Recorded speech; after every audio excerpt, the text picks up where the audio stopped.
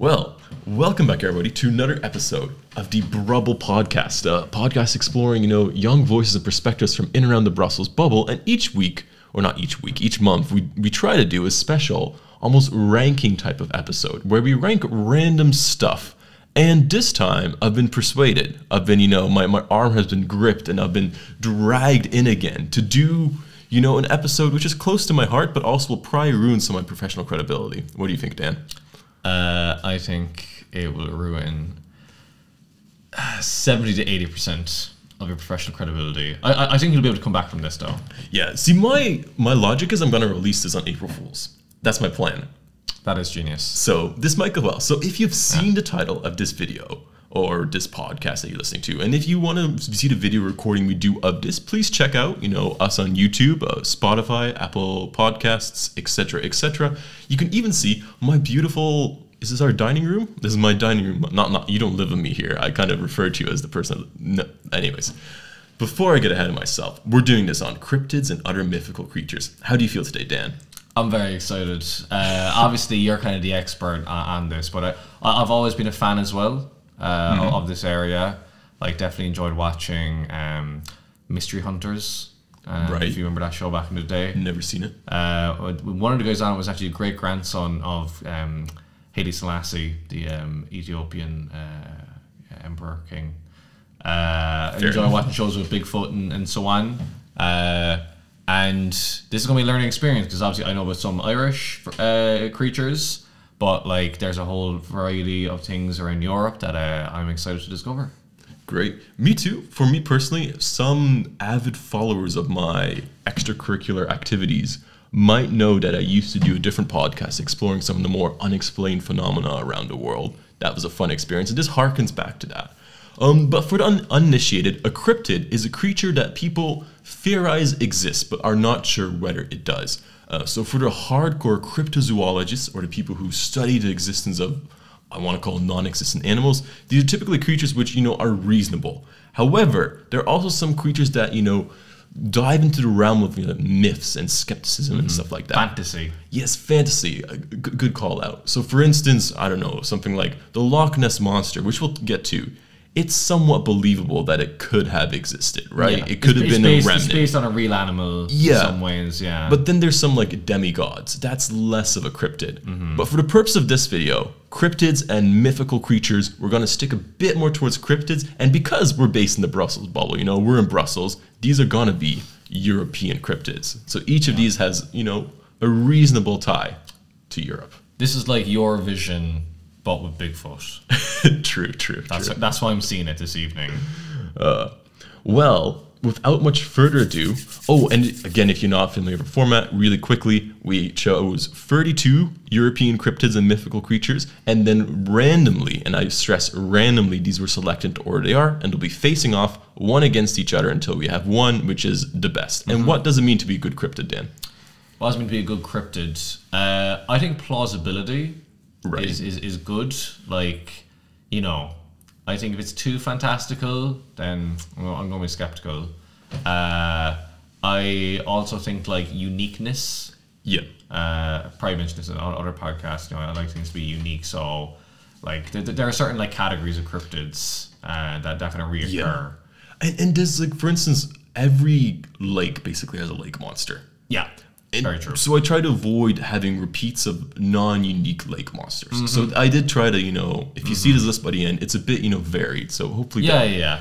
No, I think having seen a preliminary list, I think it's a good variety. And I think, I think like a good story as well will really help sell it. Like, if the older, the better, I would think, rather than something that's been... A good story, I say, holding up my notes. Excellent. Yeah, so something like that has been around for a long time is in like the history of an area rather than just like someone's claimed they saw this when they were drunk 50 years ago. There might be a few of those. There'll be a couple, and that's that's going to happen with 32. But yeah, World Cup style, knockout bracket, and yeah, I think let's just have some fun. Perfect. Well, first matchup, a classic one almost, I would say. I say as I'm zooming in poorly onto this one. It's Le Bête de Gévaudan, the Beast of Gévaudan, which is a French, territory, versus Owlman. Have you heard of either of these? I've heard La Bête de Gévaudan, vaguely, and I had a French colleague mention this when I was kind of doing my informal research in recent weeks. Owlman, no, it does kind of sound like a knockoff superhero of some kind. Isn't one of the Watchmen owl-based? One of them, I think he is called Owlman or something Is he like called that. Owlman? Yeah, Who was a knockoff of Batman to begin with. Exactly, kind of night-based creature. Yeah. And the photo is pretty funny, I gotta say. Well, photo, it's more of an illustration. Oh, sorry, the drawing, But regale me with a tale of these two creatures. So I'll start with Owlman because we lingered on him for a second. So Owlman, you know, in the 1970s or so, 1960s, this one guy took his children. They were on vacation to the Cornish town of Malwan in the UK. A small town. The guy let his children go wander around in a graveyard, and they get spooked by the sight of a supernatural beast the size of a human, with the head of an owl and the wings of an owl. Excellent start. Yes. Excellent start. Okay. Anyways, they ran back terrified, and then the same day, this guy, do I have his name? But the girls were called June and Vicky Melling, you know, typical names. But then the same day, their father runs into famous, renowned magician named Paul Daniels? Tony Doc Shields. Don't know who that is. Okay, keep going. But he was also known to, you know, be a monster hunter. And the guy was instantly like, "Oh, did you scare my daughters?" And he's like, "Of course not." And then he spread the legend of Owlman. And since then, he's been spotted by 12 other people in this small town, you know, in various, you know, locations and locales, ghoulishly wandering around. So not in flight. I think spreading his wings a bit. I don't know if he's actually been flying or not. Yeah, because like if he's not flying, then it sounds like he's just some dude who's dressed up. And the fact that he met a magician who was known, this is like a Scooby-Doo situation. In the first scene, you meet the guy at the end who turns out to be Owlman. They rip off the owl head. They're like, Tony! Like, Doc. You can went by Doc. Sorry, Doc. Yeah, okay. That's not a great start, I gotta say. Even though there has been more than one sighting, which is good. But there's a lineage to Owlman. The last thing I want to put in, and this might be a long episode to the people watching. I gotta apologize in the beginning. Buckle up. Yes. Buckle up is what I say. So there was a theory that he's related to Mothman, if you know of Mothman. Yeah, Mothman is definitely more famous. Yeah, the famous cryptid. Anyways, the sightings of Mothman allegedly stopped for a while around the 70s, you know, which coincides when the sightings of Owlman began. So we think he went for He crossed the Atlantic, you're saying? A nice Cornish vacation. Oh my god, he flew across the ocean to Cornwall. I guess I thought it was neat. Oh yeah, Owlman has not had a movie with Richard Gere yet, so clearly Doc needs to step up his branding game. I guess so. But okay, yeah, Owlman, that's kind of on the goofier end of cryptids. I think La Bête de Gevaudon is a bit darker. So a bit less of a hoot, if you would.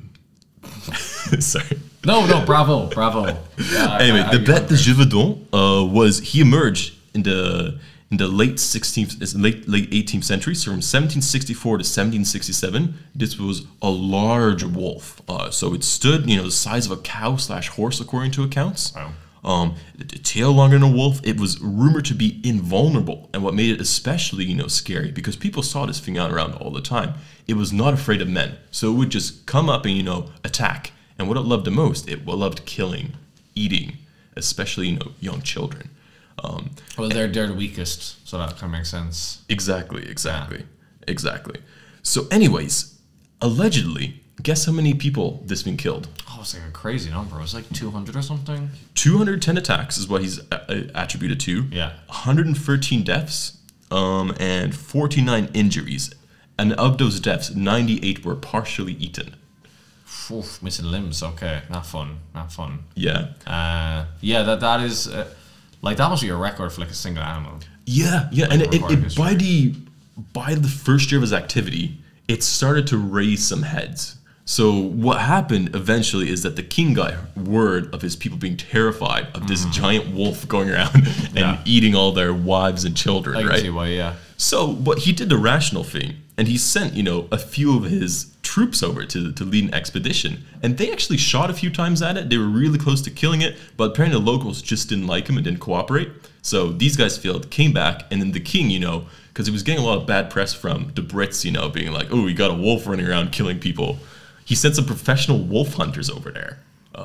And then they failed again. And then he sent another pair, and they failed too. And then finally, one of these professional wolf hunters shot a wolf. And then they brought it all the way back to Paris, into Versailles, displayed it proudly. Killing stopped. 2 months later, they began again. There we go. There we go. And then at this point, the king didn't want to invest any more resources because it's a bit of an embarrassment, right? So it kind of just... La bêtise de Gévaudan at that point. Anyways, eventually, he did get killed. Some local came up and allegedly killed a big wolf with a bullet made out of silver. Because you know, it's an invulnerable creature. Of course. And then the killings kind of stopped. But anyway, it's super famous towards the French. Yeah. Personally, I'm leaning the bête de Gevaudon. Oh yeah, Elman is lucky to be here. Elman is that guy on game shows like, you know, I've had a great time. Everyone's been so nice to me, but you know, you're not going to pass the first round, buddy. Sorry. The bête de Gevaudon prowls its way forward. Yeah. And I think as we get into this list a bit more,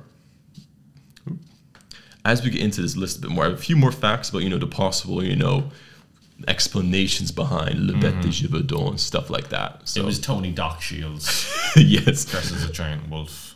Anyways, moving on to the next little coupling, we have the Tatzelwurm, hailing from the Swiss Alps, or also the Austrian and German Alps, versus the Brussels parrots, hailing from our hometown of Brussels. Indeed, adopted hometown. And off camera, there's a terrifying creature, which is Simon's cat, has come downstairs as well. Yeah, we'll see if he sneaks in here, the Tatzelwurm of our house. Exactly, yeah. So, tell me about the Brussels parrots. Brussels parrots first? Okay, apparently they, a zookeeper wanted to add some color to the city in the 1980s and let loose 20 of them.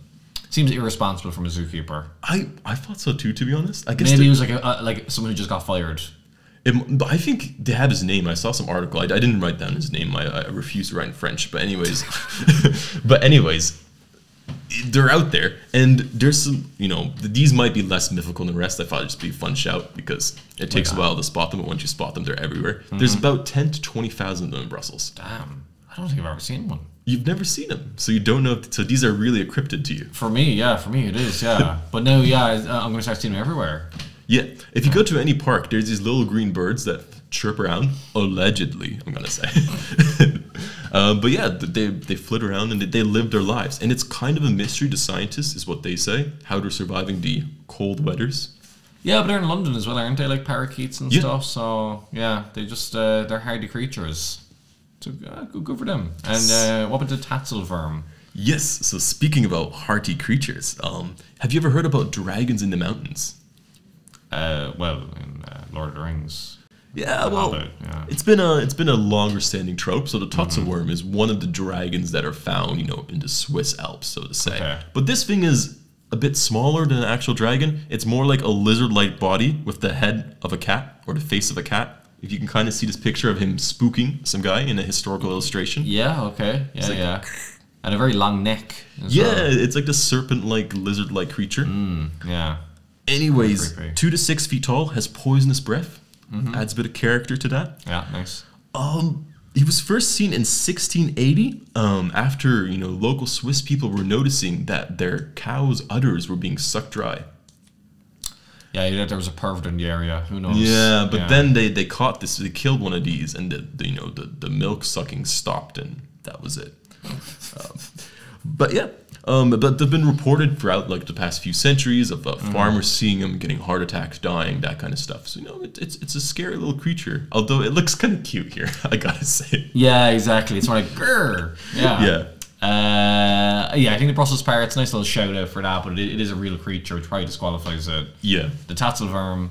Well, you haven't seen this real creature. Yeah, but come on.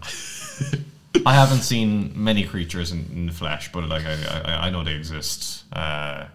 So I think it'll have to be the Tatzelwurm. Yeah. I think it's kind of neat. It's like one of these dragons, which I guess it has poisonous breath. You know, it's a bit mischievous, but it's like 2 to 6 feet. It's smaller than I am.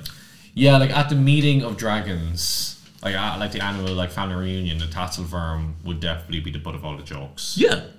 Like Smaug and them would be having like a great laugh at Tatzelwurm. You'd be sitting at the kids' table, right? Yeah, I think so. Even though it's a fully grown adult, it's kind of embarrassing.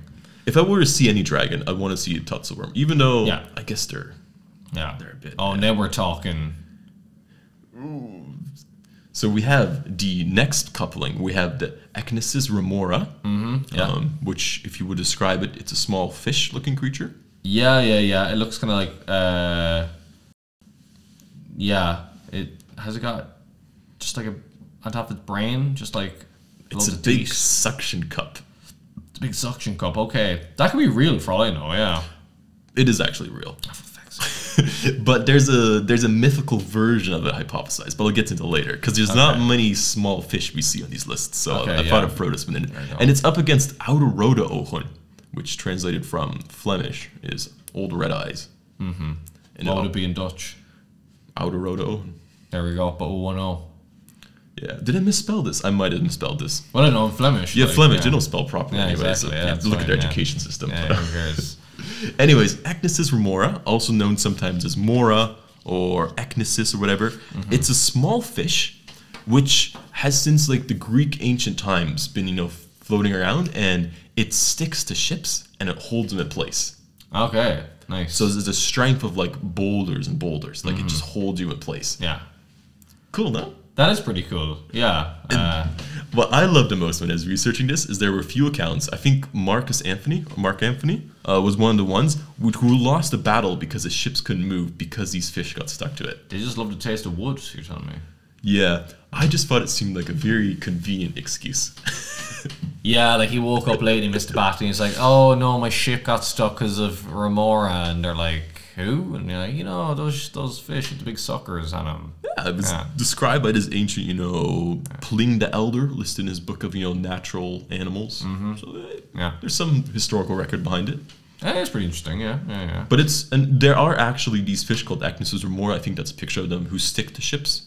So it is a phenomenon. They just don't, we haven't seen them being this strong yet. Maybe there is one out there, Yeah. I can't imagine them being that big. Like, if they're the size of a shark or something, then call me. Yeah, they're like yay big. Yeah. Okay. But still fun. Good for them. Good for Mora. Yeah. Yeah. Now my boy, Old Red Eyes over here. He's a big black dog with piercing red eyes. But there's a lot of different descriptions about him. He's also known as the Beast of Flanders. Okay. And other descriptions have him more as a werewolf type creature, where he starts out as a big naked black man and then transforms into a bit of a wolf. And I don't want to look too much further into its legends because they kind of devolve a bit more towards casual Belgian racism towards the end that way. Yeah, that does seem a little bit dodgy. Yeah. Although the Beast of Flanders would be a great nickname for like a UFC fighter or something, or like a boxer. Yeah. Stepping into the ring, piercing red eyes. Oh yeah, red contact lenses. That'd be good actually. The detail about being a large black man, I find. Because odd. It's most prominent on Mechelen. That's where it's really hails around. Yeah. And they have this legend where, a young girl got abducted from her home, and the Beast of Flanders was gonna eat her up or whatever. Yeah. Anyways, they caught it before it got to it, but then the beast that took her turned into a dog and ran away. Okay. And then they found some homeless black man and skinned him alive for the crime, saying that he was the Beast of Flanders. Excellent. So, yeah, and it has a few nicknames which sound a lot more like racial slurs than I want to say in this podcast. Yeah, even in Dutch. Yeah, exactly. and the Dutch have not updated their saying sometimes too much, but it's like Lovecraft's cat, Yeah. So do you think that the Mora or the Echnesis could get through in a technicality? Yeah. Of a bit more of a cleaner history. Yeah, like because the Mora hasn't really done anything, but like it's been accused a lot of stuff just as like a handy scapegoat, escape fish, if you will. Whereas the Oude-Oogen is a little bit sketchy historically. I'm not sure we want to condone that kind of behavior. But there are a lot of stories about black dogs as mythical creatures. Yeah. And this is the only one I really included on it because at the end of the day, it's a black dog. I don't think that's that good of a cryptid, to be honest. No. They had to jazz it up with some racism and some red eyes. I can find a black dog hunting my town. Yeah, we got a black cat in this bloody room. Exactly. Like, come on. Yeah, somewhere in this room. It's actually very hard to spot because it's black. Yeah, he's around. He's around. I promise. Yeah, so I think Echnesis Remora, I think doing well to get through to the next round, but you know, let's just see what happens next. Its progress is, you know, it's stopping my breath in its tracks. Sorry. Next up, we have the Turul, as some of our longtime viewers might know about. First repeat offender on our podcast. This is great. I guess so, yeah. Facing up against the Buratsche-Al-Llgs. I don't think I'm pronouncing that correctly, but my, you know, medieval Swiss is not the greatest. Oh, okay, it's Swiss. Okay, yeah, but well, Buratsche anyway. LLGS looks more Welsh to me, but yeah. Yeah. Do you want to describe the Turul a bit? Well, the Turul, if you remember from our episode about national animals, is a mythical bird. It's basically just like a big ass eagle and falcon. They prefer a big ass falcon. Sorry, Mr. Orban. It's a big ass falcon, and yeah, you quoted from the website of like the Turul Society, and like they gave like a very Scientology-esque story of how the Turul like came from like another planet and stuff, and it was pretty funky, I gotta say. Now I don't know how has there ever been any sightings of the Turul? Or I mean, it's a big bird, right? It is a big bird. And yes. People like to cling on to the belief that it might have existed in the past and no longer exists today in Hungary, which would make it somewhat of a cryptid. But I think most accounts do believe it's more of a mythical kind of thing sent down from God, you know, guide to Hungarian people. Like a phoenix. Yeah, a little bit like that. I didn't include phoenixes on this list, actually, but it's a bit too British for my taste, so. That's fair, yeah, Harry Potter and that. Yeah. I only include Owlman, so come on. Yeah. Owlman was funny at all. Yeah, so the Turul, yeah, like it's good. It's good. It's not quite like kind of cryptid, I guess. Yeah, it's kind of fuzzy, but like in terms of like the importance for Hungary, like deserves a place. Yeah, and I think it's nice to mention because it's one of those cool things. Because I kind of wish we had an almost semi-mythical creature to represent, you know, my Dutch or Canadian ancestors. Well, you're going to hear about the Irish one pretty soon, so we'll see about that. There we go. And Buratsche. Yeah, Buratsche-Al-Llgs. I don't know. It lives in the Lake of Lucerne in Switzerland. Lake Lucerne, it's called. Lucerne with the CH in the middle. It might be the same as what you think. I'm gonna let viewers believe what they believe. Yeah, sure. Yeah, I was kind of confused to see like a sea creature. All right, because it looks like it looks like an octopus. And I was like, wait a second, in Switzerland? It's landlocked. It's named. It's basically a large shapeless sack with some tentacles sticking out. And this picture I have here is not the greatest description, but it's covered also with fiery eyes. Oh, okay. Like an angel from the Bible. Yeah, and they can produce flames as well. Damn. So its whole kind of thing is that it can kind of sneak out of the lake and like grab the tentacles to grab people and lure them in.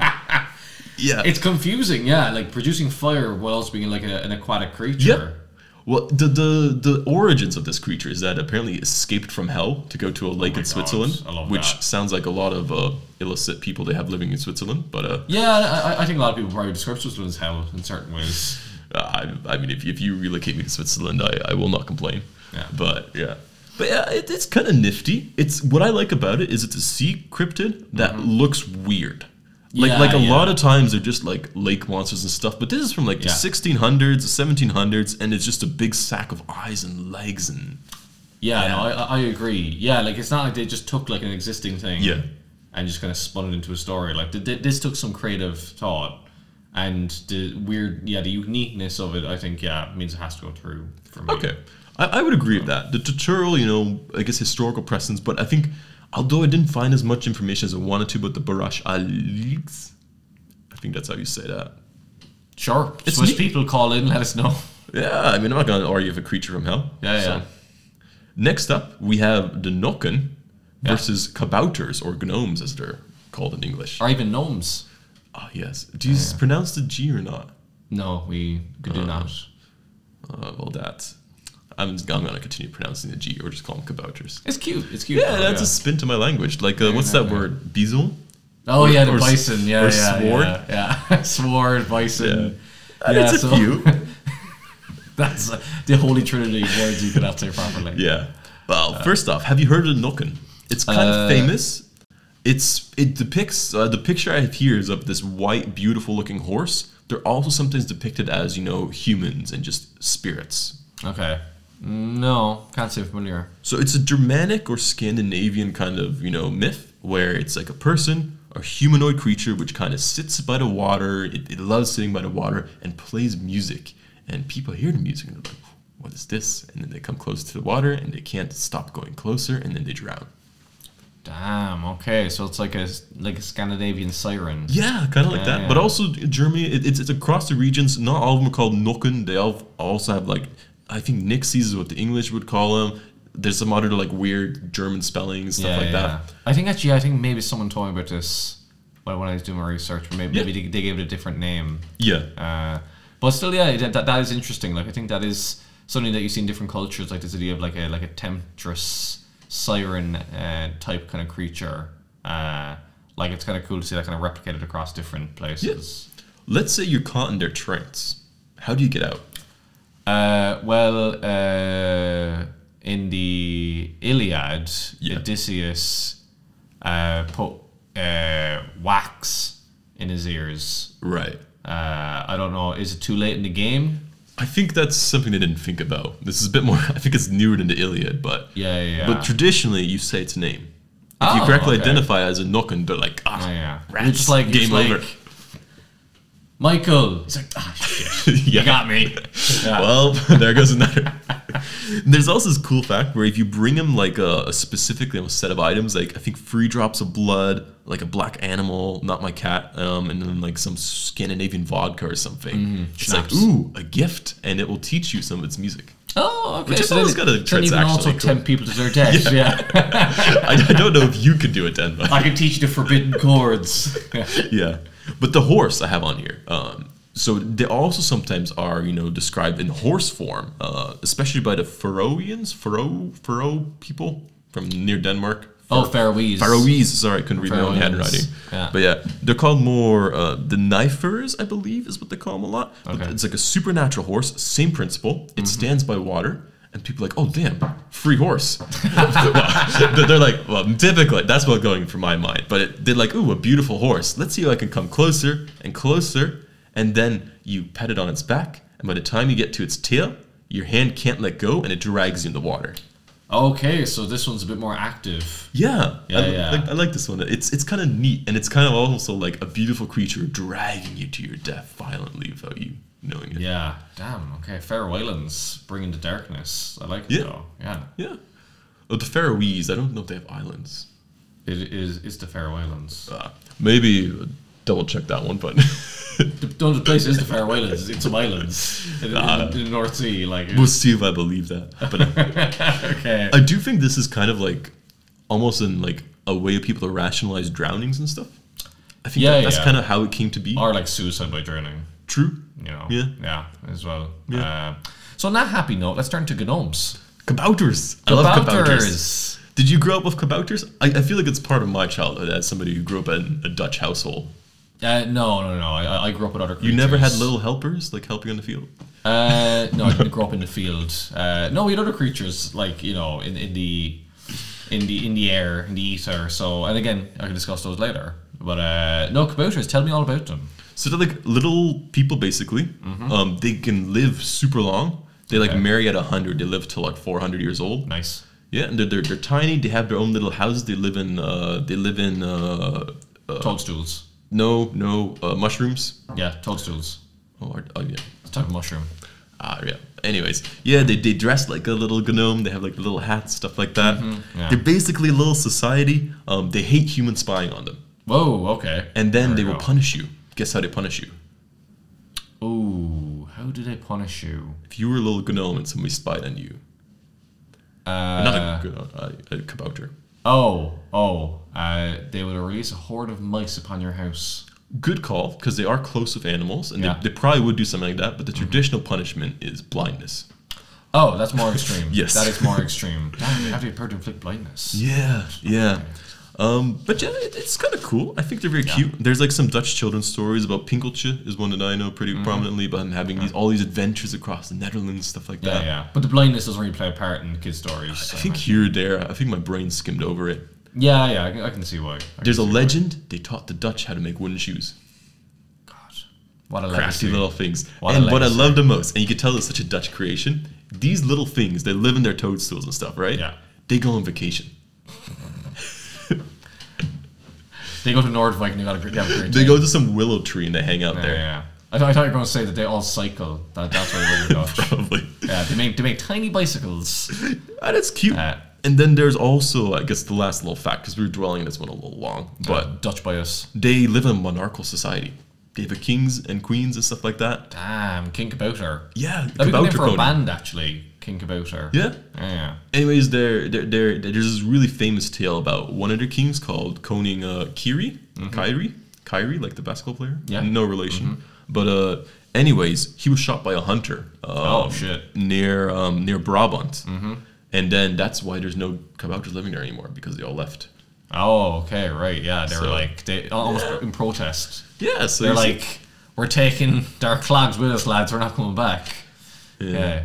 God, this is a tough one. They're both actually quite good. Kabouters, Nokken, you know, it gets difficult sometimes here. Yeah. Like there's been some kind of middling ones so far, but this is a solid pair. I feel like you really want the Kabouters to go through, and I think you've done a good solid job. The Nokken is also good. I think the Nokken is a bit more of a... I think it has more mystery around it. Yeah. Because I kind of prefer that. I mean, I like Kabouters. They just seem a bit... Like, every society has, like, a helper little guy living around. Yeah, that's fair. Like, that's it's not uncommon. There's another one or two in this list as well. Yes, there is. Okay, well, in that case, if you're... I'm okay with the Nokken going. If you're willing to and I like the horse story, the little siren-esque, behavior. Yeah. No, it's an interesting one. It's an interesting one, to be fair. And I think it kind of fits the bill quite well. And this idea of, like, mythical creatures or cryptids being used to explain kind of human behavior that we feel uncomfortable with. Yeah. Like, our human behavior, or like debt, or things that kind of trouble us. I think that's always very interesting. Yeah. No, definitely. And I feel like the Bouters are just how Dutch people want to live. Which, again, I'll kind of let that be. The Kabouters have excellent healthcare. Yeah. Okay. Next up, we have the Muncaciello. Oh, the Muncaciello. Yes, this is my colleague Brunello. Talking Any about this. relation? So, no, actually, I don't think so. Yeah, so Brunello, if you're listening or watching, shout out to you for telling us about this, because pretty interesting. And it's up against the Drosulites, which are a bunch of shadows. Oh, nice shadow people. I do like shadow people. Yeah. Okay. I don't know if these count as cryptids, but they were a cool story, and they wanted some shadow kind of stuff. Because I don't like ghosts. This is the closest I'm getting to them. Ghost adjacent. Are you aware of the Muncaciello? Do you want to tell the people a bit about what it is? Yeah, so the Muncaciello, I think I pronounced that correctly. If not, better than I did. We're here now. Yeah, so Brunello was telling me that, like, in Naples, they're also like kind of like little sprite creatures. Kind of sounds like almost like a gremlin type. Yeah. That, like, if something goes missing in your house, that they are to blame generally. But they can also like do like good stuff. Like they can also like leave things for you and like help you out. I think I'm not sure about making shoes exactly, but like just kind of these little household sprites that can be good or mischievous depending. Yeah. Yeah. From what I saw is that there's more. I thought it was more one of them or something. Not that many, and they kind of like go through like the underground canals and water tunnels in Naples. That kind of stuff. Yeah, they go through like the sewers of Naples. Yeah. Yeah, so they're nice little helper creatures, and I like how it's just really city specific, like only in Naples. I think that's cool. And Muncaciello means like little monk. It does. So like the way they're dressed is like they're said to dress in like big robes. So yeah, I think it's quite fun, and like the specificity. Naples is quite a specific city. Yeah, and this just kind of matches that like reputation. There is a historical, story about how this myth may have been inspired, if it's a myth. Yes. Are you aware of that? That I heard as well. I don't know. Do we save this for the next round? Unless the Drosulites are cool. Yeah. Well, the story that I heard is that like the people who were like the water carriers around the sewers like dressed in a similar way to monks, like the robes that they wore, and that they would crisscross the sewers of the city, and that's kind of where it came from. I heard a different story, a bit more poetic one. So there were two lovers, a daughter of like a rich, merchant who fell in love with some random guy, and the father didn't approve. So no, but as Italians do, they like to be romantic. Yes. So the guy snuck into her room during the night, you know, going across, you know, the treacherous, you know, Naples roofs, climbing in, you know, spending time with her. One day, the guy, no reason behind this, he slipped and fell to his death. Damn. Which I thought was kind of funny that it was, not funny, but funny in the fact that it just happened like accidentally. Like, yeah, of course, you're climbing across roofs in Naples of all places. Yeah. But anyways, that night, his girlfriend or the woman, she fell pregnant. And then she gave birth to this little deformed child. And then out of pity or something, she went... but it had like a weird head or something.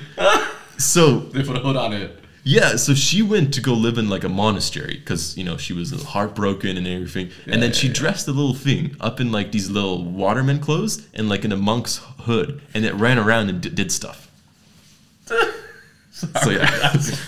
I mean, that's a much funnier story.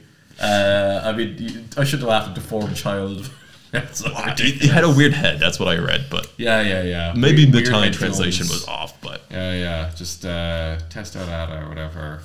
Okay, that is a good story though. To be fair, yeah, I just dressed him like a little monk. Yeah, so you wouldn't get bullied or like killed or something. Yeah, I know. I think the bullying ship sailed a long time ago on that one. Yeah. Okay, yeah. Those are two equally good stories of the origins of Muncaciello. So yeah. But yeah, tell me more to Drosulites. They kind of sound like a religious sect from like 2nd century Palestine or something. Unfortunately, it's much newer. It's from Greece. Oh, okay. So in the year 1828, there was this big battle near the castle of Franco Castello. I believe I say that correctly. It's near Crete in Greece. Okay, yeah. Anyways, this big battle, and the Greeks lost 350 people. They died. And then, a few years later, they started to notice that every eve of that battle, there would be these really vivid shadows, which formed the shadows of, you know, Greek soldiers with their weapons, marching around the castle and doing, like, random stuff. Like, they would project it. And this was noted by, like, a bunch of people without any scientific explanation. And of different accounts. And there was even, I thought it was kind of funny, during World War II, the German patrols actually fired on them, like thinking they were like some kind of enemy. Okay, yeah. So like it carried on for like over 100 years then. Yeah. Some people speculate it's like a mirage from like North Africa or something from the way the things align. Yeah. But it's very specific and it seems to have a lot of things. So I like to think they're like semi-autonomous ghosts that come out once in a while. Yeah, and the fact that like German soldiers saw them, like it wasn't even just like local people like seeing them. That these, no, I don't know if the German soldiers, this was reported by themselves or by locals. I think it's by locals. Okay, anyway, that's fine. I wasn't going to give it that much credit. Yeah, you know what, let's never give Nazis too much credit. Yeah, I like that, like as a shadow. And it's kind of poignant as well. Yeah, it's poetic. Yeah, and they're kind of like eternally trapped in this duty that led to their deaths. Yeah. Yeah. I prefer the Muncaciello though. I'll put it through. I think the Drosulites is a bit of a stretch of what a cryptid or mythical creature is. They're more some like unexplained phenomena or shadows. But still, for geographic diversity, you know, just for a bit of crack. For a bit of crack, why not? Yeah. Now we're talking. Now we have Dobhar-chu. Yes, versus the Wolpertinger. Yeah. Should we describe how they look and then you can jump into your... yeah, so on Dobhar-chu, so the photo here, that's on the Wikipedia page. Yeah, I wasn't sure where to get a good photo. Yeah, it's not really well attested. It just looks like a big ass otter with like nasty teeth. And then the Wolpertinger is an absolute riot of an animal. It's, you know, like a jackalope situation. So it's fundamentally a rabbit with like antlers and wings. That's kind of it. Yeah. And also kind of like got like little fangs coming out. Yeah. So the accounts differ because Wolpertingers can also occasionally be said to have the legs of a pheasant, which I thought was funny because pheasants are birds. Yeah. So you literally just took one aspect of every element of an animal in the forest and threw them together. It's the European platypus. Yeah, true. Yeah. Do you know how the Wolpertinger comes to be? Some horrendous experiment? No, it's the result of a romantic relationship between a hare and a roebuck. Oh, okay. There we go. Which does not seem very plausible. Sexy interspecies love. Yeah, and it brings up this thing with horns. They should have put a little monk's robe on it. That would have covered up a multitude of sins. Yeah. You forgot one thing it does as well. It can spray like a skunk. Excellent. But its spray is a bit like magical, as it sticks on you for exactly 7 years. Yeah, 7 years is a magical number, isn't it? Yeah, I did like that. It's like with the if you don't cheers someone in the eyes in Germany as well, you get 7 years of bad sex. So true. Yeah, don't know if they're linked, but yeah, 7 I guess is a magical number. Yeah. Yeah. One other cool fact, which is less cool in the context of it being a cryptid, is that there are actually rabbits or hares in like that can have this virus which causes these strange growths in their head, like skin growths, and so people theorize that's where these kind of things come from. Yeah, so it's a bit more based in reality than it seems like, because there's a lot of taxidermy things just thrown together of them. Yeah. But no, I can see that. Like, yeah, people don't know what they're looking at, and then like, or someone like is visiting from like the city, and they don't really know wildlife very well, and then they see this creature, and they just kind of create this whole fantasy in their head. So yeah, I like it when it's kind of rooted in some reality. Yeah. Speaking about reality, the most gruesome of realities, mainland Ireland. Yeah. Ireland's a beautiful country, but okay, whatever. So yeah, we're flipping the script here because I'm going to do a little bit of talking about what I know, because it's Irish stuff. And the Dobhar-chu, is like an Irish otter cryptid. So Dobhar-chu means like waterhound, and you can still use it now to talk about like an otter. Although there's also Madra Ishka, which means like water dog. So the Dobhar-chu, it's like a giant man-eating otter. So it'll be up to 3 meters long. They say it's like kind of half dog, half fish. It could also just be a giant otter. There's this gravestone in Leitrim, which is in like northwest of Ireland, which has a drawing or like a carving of a Dobhar-chu on it, because it allegedly killed a local woman in the 1720s. She was going to wash clothes at the lake, it was Glenad Loch in Leitrim, and her husband heard a terrible roar, and he went down to the lake and he saw that his wife had been attacked and killed by this Dobhar-chu. So he then killed the creature, but Dobhar-chus, they mate for life. I thought this was cute.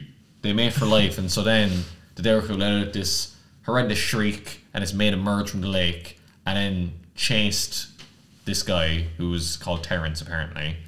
Important detail. And then the story differs, but basically the second Dobhar-chu was also murdered by the man, with some help possibly. And they have some attributes kind of mixed in like other cryptids, like their skin is magical. They're going to be killed with a silver bullet as well. Like some kind of werewolf thing. Also, if you kill one, you will die within 24 hours. Really? Yeah, that was also something I read. Now, a lot of it is an oral tradition, so like there's a lot of differing accounts of this. But there has been some sightings of the Dobhar-chu in like the 20th century around like the west of Ireland. In one sighting, it had like 100 otters following it, so it was like a king otter kind of situation, kind of like the king of the Kabourters. But it's a fun little cryptid that we have in Ireland, which is one of the lesser known ones compared to other ones that we can discuss. It's gruesome though. It's pretty nasty. It's like the bête Gevaudon, really. But they come in pairs. Generally. So I don't know, any thoughts? Do you think you'll ever see one? Do you ever hope to? Do I hope to? No, because they sound they like eating people. It would be cool. I love otters. Like, it really warms up to me because otters are quite cute. Otters are fantastic. I was in Vancouver Aquarium. Last year, 2 years ago now. But anyway, I saw them in Vancouver Aquarium. Amazing. The man-eating kind, less amazing. Fair enough. Personally, it's a tough one. I like the Wolpertinger is amusingly silly, but then the Dobhar-chu is also a giant man-eating otter, which is kind of fun. I do like the Dobhar-chu. There's not that many like big European cryptids in that sense, because I feel like a lot of the ones in Europe are there's this thing about them being dainty, cute forest creatures, that kind of stuff. But they all have some dark twist to them at the end of the day. That's it, like a grim fairy tale. But the Dobhar-chu is like one of those things that would beat up any North American cryptid. It squares up toe to toe. What do they call in wrestling? The they lock eyes, they enter the ring. I don't know. I don't know actually what you're referring to. And I'm trying to appeal to the common people. Like a face-off kind of thing. Yeah. I'll move it through. And it's cute. They mate for life. I think that's really sweet. Yeah. They like swans. Yeah. I have another cool fact about them. I'll share later on, next round. I can't wait, yeah. Here we have 2 interesting ones. Okay. The Carcolh. Okay. Versus the Elwetritsch. Oh god, my German is not good. The Elwetritsch. Elwetritsch. Yeah. So, the Carcolh, if you can't see the picture, it's supposed to be it's a huge snail. Yeah. Like huge. It's like it's like the size of a little mountain or something. Oh, okay. Wow, that is big. It has these spikes. It has these tentacles. It's like this massive, imposing creature. I think it has this slime it leaves behind whenever you go to see it. Well, yeah, it's a snail. And it comes from this small town in France called Hastingoitz or something like that. And it has this hill called the Carcolh, which is this like round little bump. And the theory is that hill is hollow, and it goes in there and it kind of like lives there in a cave. Okay. And then it comes out, occasionally eats a person. Yeah, hasn't been seen for a while, I imagine. No, I read somewhere that it's hasn't been seen for 50 years, and people are like, maybe it died. Yeah, well, that's because it's like if it's only one of them, Yeah, some of these cryptids are just kind of like one and done. Yeah. And Lou, God, yeah, like if he's the size of a small mountain, you're going to see him regularly enough around the place. Yeah, I don't know how big the small mountain is. Europeans, like a hill this big can be a mountain for you, or it could be like the Alps. We are in Belgium. Yeah. Small mountain. It's entirely plausible that he's just like 10 meters high. I do like how it's French, and it's like, ooh, the French, their escargot will eat you. It's one of those like silly things. Like, what other country the would parallel universe? Yeah. The snails strike back. Yeah. Okay. I like the idea all the snails in France got together and picked Lou to be their defender. Yeah, although he seems to just not do much. Lazy guy, I think. Sleeps in the hill. Yeah, in a cave. Can't move very fast. Yeah. How did you say the German one again? Elwetritsch. Elwetritsch. Have you heard of this one? I haven't, no. Looking from it actually looks like 2 Pokemon. It does. The pictures aren't the best. I found a better one after I already made the graphics, but... No, but I like it because it just looks like someone just did this like graphic design thing. Like the Carcolh looks like a Pokemon as well. It does. But the Elwetritsch with the colour and stuff, it looks like it could just be from the next Pokemon game. I will say it's the size of a chicken, so don't kind of compare it to the Lukaku. Okay. Anyways, it's basically a chicken-like creature, but it has antlers. You see, if you want to make a cryptid, guys, just jazz up a regular animal with antlers. That's the secret. Yeah. But there's also some other cool things. But in the 20th century, you know how Germans are. How do you make a concept better than it is? How do you make it? So let's say you have this creature with antlers. Okay, yeah. What would you add to it to improve its appeal? Rollerblades. Close. Okay. They added breasts. So a lot of the more modern depictions, you see this chicken with these nice big breasts. Oh wait, yeah, it does have tits in that. I didn't even notice. Okay. They have these statues of it a bit more prominent. So yeah. Oh man, okay. Yeah. That is so creepy. That is so unnecessary. Anyways, the legend came. They also have an origin. It came from crossbreeding chickens, geese, ducks with forest creatures. So like goblins or elves and stuff. Why are Germans so into these weird like Frankensteinian? I think they have these logical minds where they're like A and B must equal C. So how do we make this work? The tits have got me. The Elwetritsch. It's great. Okay. I will say this one is there is a lot of fun gags Germans like to pull on each other where they're like, yo, let's go hunt an Elwetritsch to some unknowing guy. And they put the guy in the forest with a bag and they're like, we'll scare it towards you. Yeah. And then there's a ditch the guy. Yeah, I feel like I've seen as a recurring theme for some of these creatures. I think also it's not on this list, but there was one in like Catalonia, like the Gambosins, which is also another thing that people go, let's go hunt it, and then like just used to wind up somebody. Yeah. God, I don't know if the tits make it more likely or less likely to go through. How much of a swine are you? Pig am I? No, the Carcolh, I do like the idea of a giant snail though. That's pretty good. Personally, I think I'm gonna lean a bit to the Elwetritsch because the Wolpertinger didn't make it. I think one horned small animal should make it through. Okay, yeah. But it is a giant snail. It is a giant snail. You know what though? I'm willing to let you have the Elwetritsch. Here we go. It's also pretty funny. But you see, I'm keeping now one in the back pocket for the next half. Fair enough. And we'll switch over to next half. Yeah. I know we've been going for a while, so I'm hoping you, the listener, are enjoying still as well. Yeah. Or the viewer. Or, like many listeners, just, get to 20 minutes and then just give up. It's fine. I feel like with our stuff, if you make it to 20 minutes, you're listening to most of it. I hope at least. You listen to most of the good stuff anyway. Hey. Oh, I zoomed in too far. One. I don't have my mouse for this one. You're just fucking freestyling it. There we go.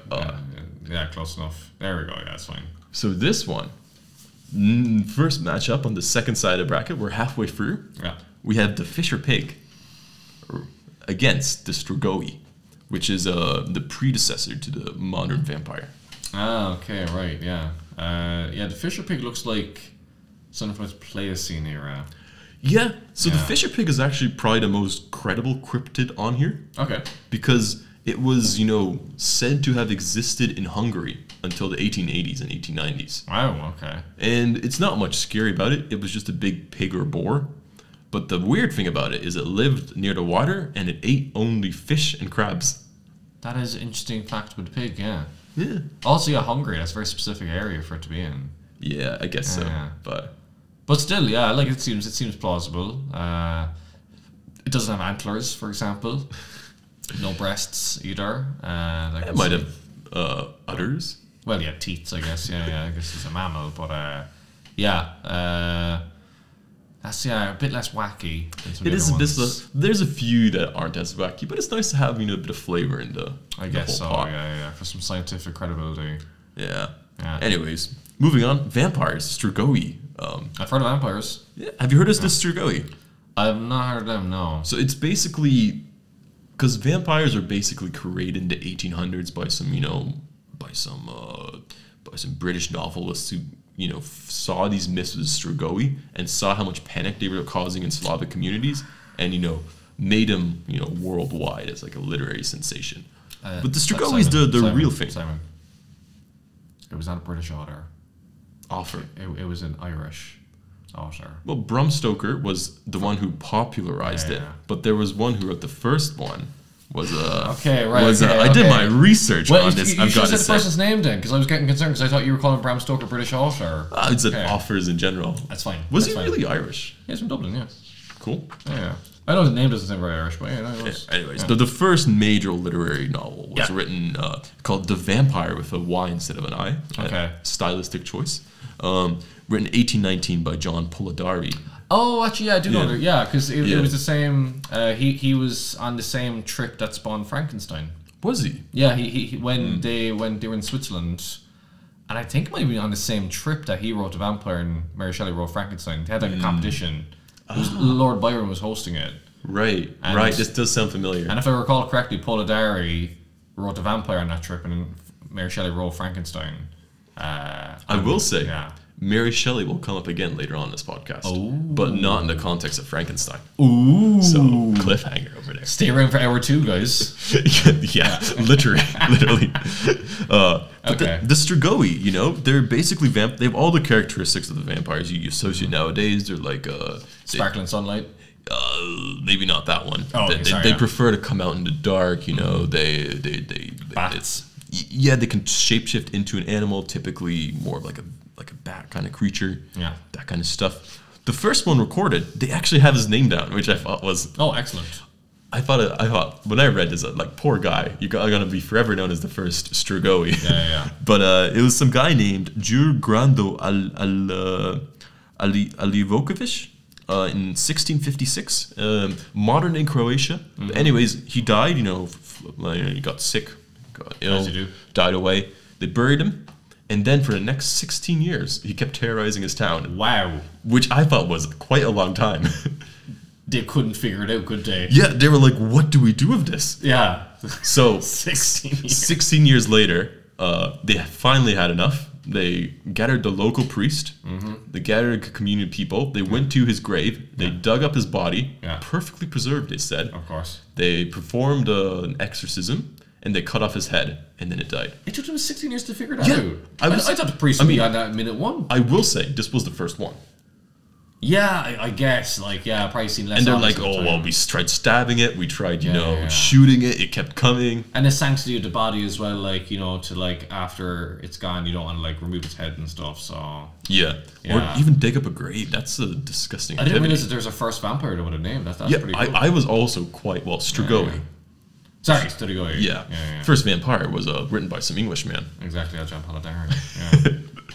Okay, I think Strigoi is better than the Fisher Pig. I also have a checklist of what it means to be of what, you know, some you know, if any of these apply to you, you could be a vampire. Oh, so okay. let me know if any of these apply to you. BuzzFeed quiz. Yeah. Here we go. You're the 7th child born to the same woman of the same sex. Okay. Not applicable to you, I assume. No. Well, you could be. So. Well, that was the first. Come on, but you lived a life of sin. Yeah, that could be debated. General. Yeah. You're a sinful person. Yeah. No thanks. Yeah. You died without being married. Currently doing well on that front. Yeah. Halfway there. Say myself, to be honest. You died by execution for perjury. Seems unlikely, but okay. Yeah, you never know how much this podcast will blow up. So true. You could die by suicide, or you can also die by a witch's curse. Okay. And what I was getting from this list is it's I think anybody really qualifies at some point. Yeah. Life is Sin really casts a wide net, I have to say. You know. But there's also some cool things that they were like, ooh, this is the things that, you know, you can identify Strigoi by. You know, they don't like garlic. Do you like garlic, onions? I love garlic. Yeah. Okay, never mind. Yeah. Crosses. Yeah. They the other thing, they're said to be bald on the top of their head. Oh shit. Ooh. Oh, what's your over? No.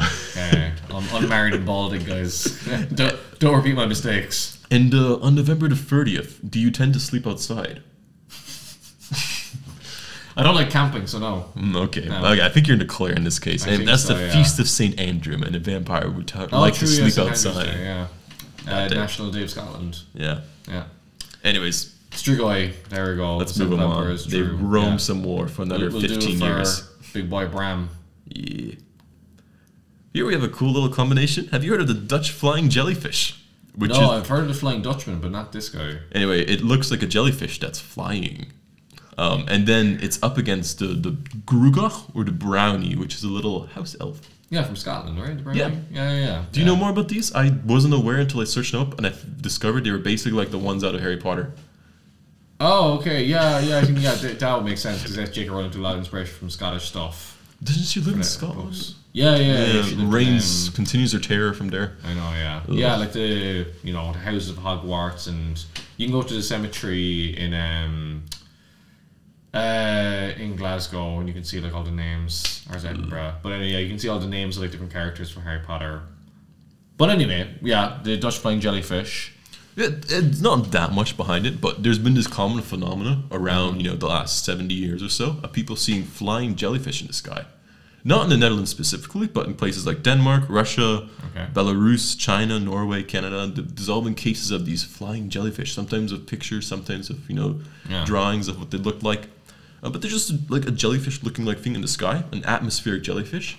And in 2015, this picture was captured near Groningen in the Netherlands. Wow, okay. By this guy, Harry Peston. Harry, I got a good photo to be fair, yeah. He was actually a photographer, but okay. it was just like a storm just ended, so you can see like the darker sky, and he just happened to capture that. And he was like, didn't know what that was. Yeah, it does sort of look like a jellyfish, but like a tail. Yeah. Almost like a comet as well. Yeah, of course, yeah. It's a neat little story. Yeah, exactly, especially with such a geographical spread as well. Yeah. That's hard to identify. People think it might just be a meteorological phenomena or something like that. Seems plausible, yeah. It's neat. It looks a lot like a jellyfish, I gotta say. It does, to be fair. It does, yeah. And what about the brownie? Yeah, it's basically what we said. It's this little household elf servant thing. It does chores. It comes out at night. If you don't treat it well, it gets mad at you and does little tricks and stuff. Yeah, it's pretty standard. Yeah. It's the thing where if you give it an article of clothing, it leaves. Okay. And that's what really reminded me. Yeah. Yeah. And I was like, cool. Apparently they view that as like something offensive to them. Which I'm like, cool. The other reason you can get it to leave is if you give it a name. Oh. They don't like being called names and stuff. Okay, yeah. But yeah. So if you're just like, hey, Michael, they're like, oh, you ruined it now.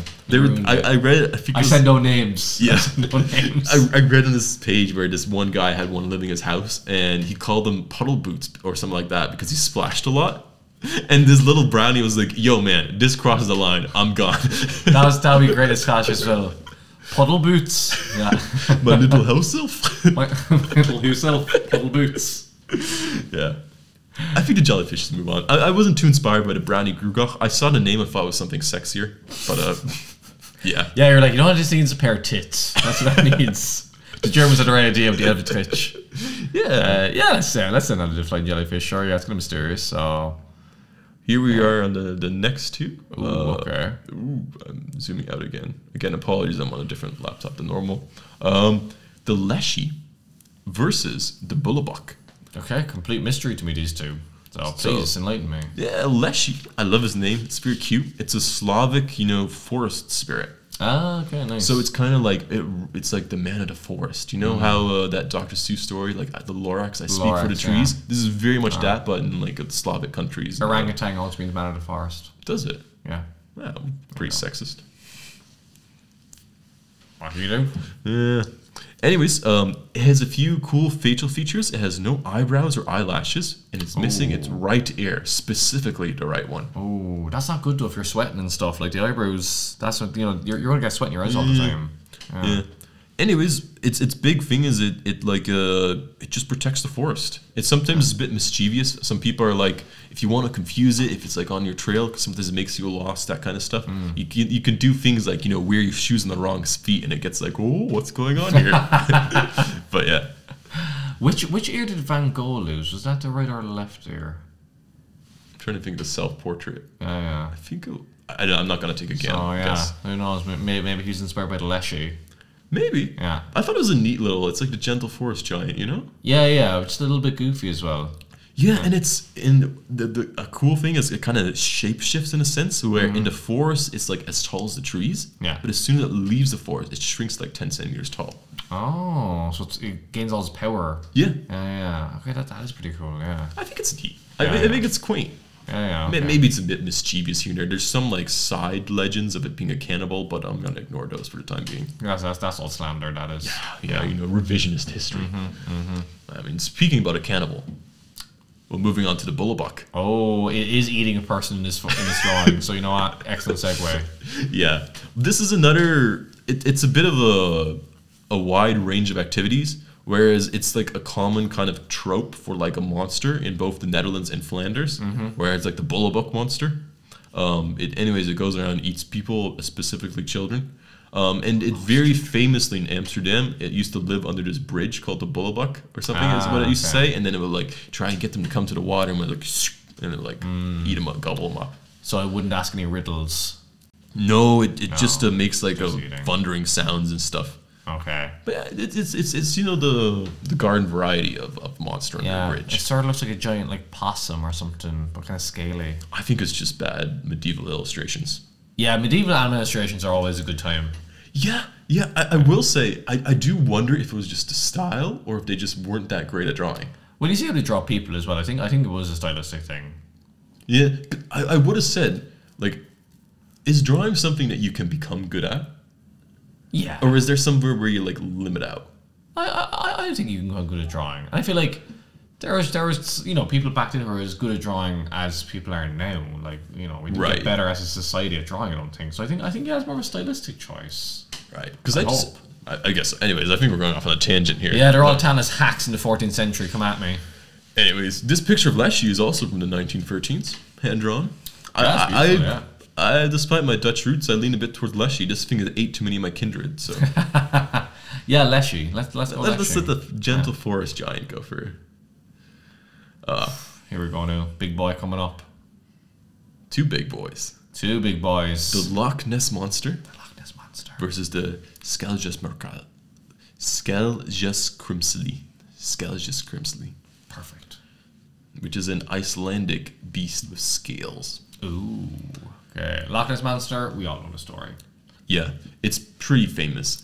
I was going to I wore my Bigfoot shirt instead. I like it. I think It pops a bit. I have the. Did you see my Loch Ness jersey? Oh yeah, that's good as well. It's the Loch Ness. It's from like the Loch Ness FC. They released some kit with like a Loch Ness monster. It's pretty funky, yeah. Yeah, I thought it'd look a bit more professional for the pod, but important. Yeah, it's a cool little thing. I guess everybody knows the story. I don't think we need to recount it too much. It's been spotted since 500s, the year 500. Yeah. Guess how many sightings there have been up to mid 2022? Jeez, that is a very hard question. Okay. I'm going to say 4,200. That's a lot. Officially, 1,141. Okay. I thought it would be a couple a year. Yeah. 500. So. Yeah, they get a lot. And apparently the guy who maintains the official Loch Ness Monster sighting register says that he weeds through the selections carefully to make sure there are not too many weird ones in there. So it's a verifiable list. Yeah, only the best. Yeah. And it brings, apparently, 80 million euros to the Scottish economy each year. Yeah, I'm not surprised. I'm not surprised. Especially that part of the country, too. Like, it's not very much tourism. It's very remote, like Loch Ness. Yeah, I would like to visit the place. I think... Normally, I'm not one to go, hiking around in like the bug-ridden wilderness. I mean, it has its charms, but I'd rather just go to my parents' farm. But yeah, it seems like a quaint thing. There's enough history there for me to really, visit the Loch Ness Monster Museum, visit the other Loch Ness Monster Museum, go on the Loch Ness boat tour. Yeah, I'd love to do that. I think it'd be really neat. Yeah. You record a podcast from Loch Ness? I'll have to fight for my spot. I feel like. Everyone's out there. Okay, but you know what? Let's shine a light on a lesser known creature. The Skilliesgrimsli. Yes, it's from Iceland. Iceland has a ton of cryptids. Yeah, these people have nothing better to do than just make up one for each drunken night. You're just so cold. You start imagining things like elves and so on. Yeah.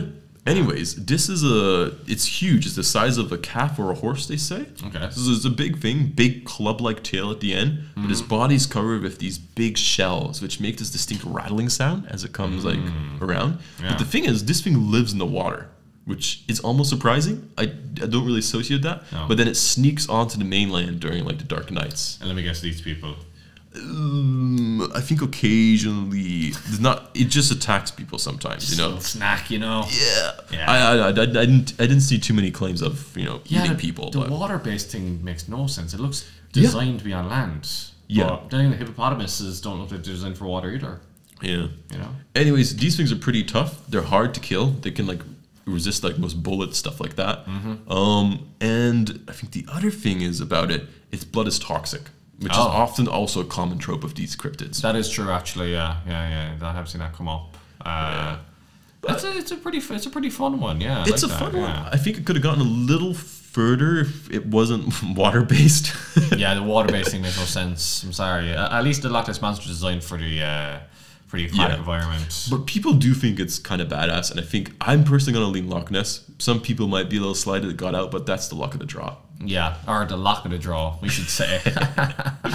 Yeah. Anyway. Moving from one sea monster to the next, we have Storjotzulut, which is a Swedish sea serpent hailing from Lake Storsjön in Sweden, against fairies. Irish fairies, the Ace She, as they're called. Yeah. I'm happy to talk through the Ace She with the fine folks at home and with you. Thank you. Just don't bring him here, from what I've learned. Yeah. So the thing is, fairies have gotten a rebrand in recent years. Things like Tinkerbell, for example. I had the famous photo of the fairies in the garden. The Irish one. Obsessed with.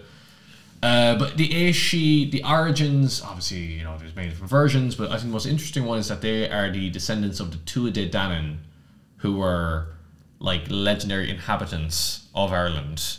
And they were the last race to live in Ireland before humans came along, before son or grandson of Noah, of Noah's Ark, came along from Spain.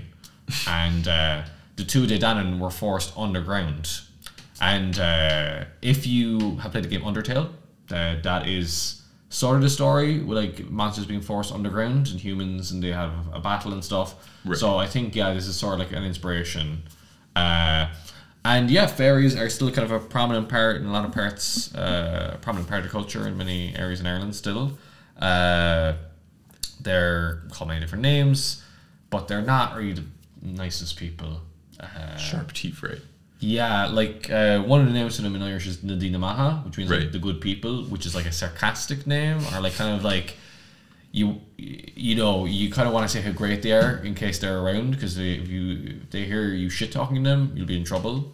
Obviously very connected with nature, because you know, it's like a way to protect the environment, I think, too, where people are like, you can't go down that tree, you can't, you know, move that bush, you can't move that rock, because the fairies are living there.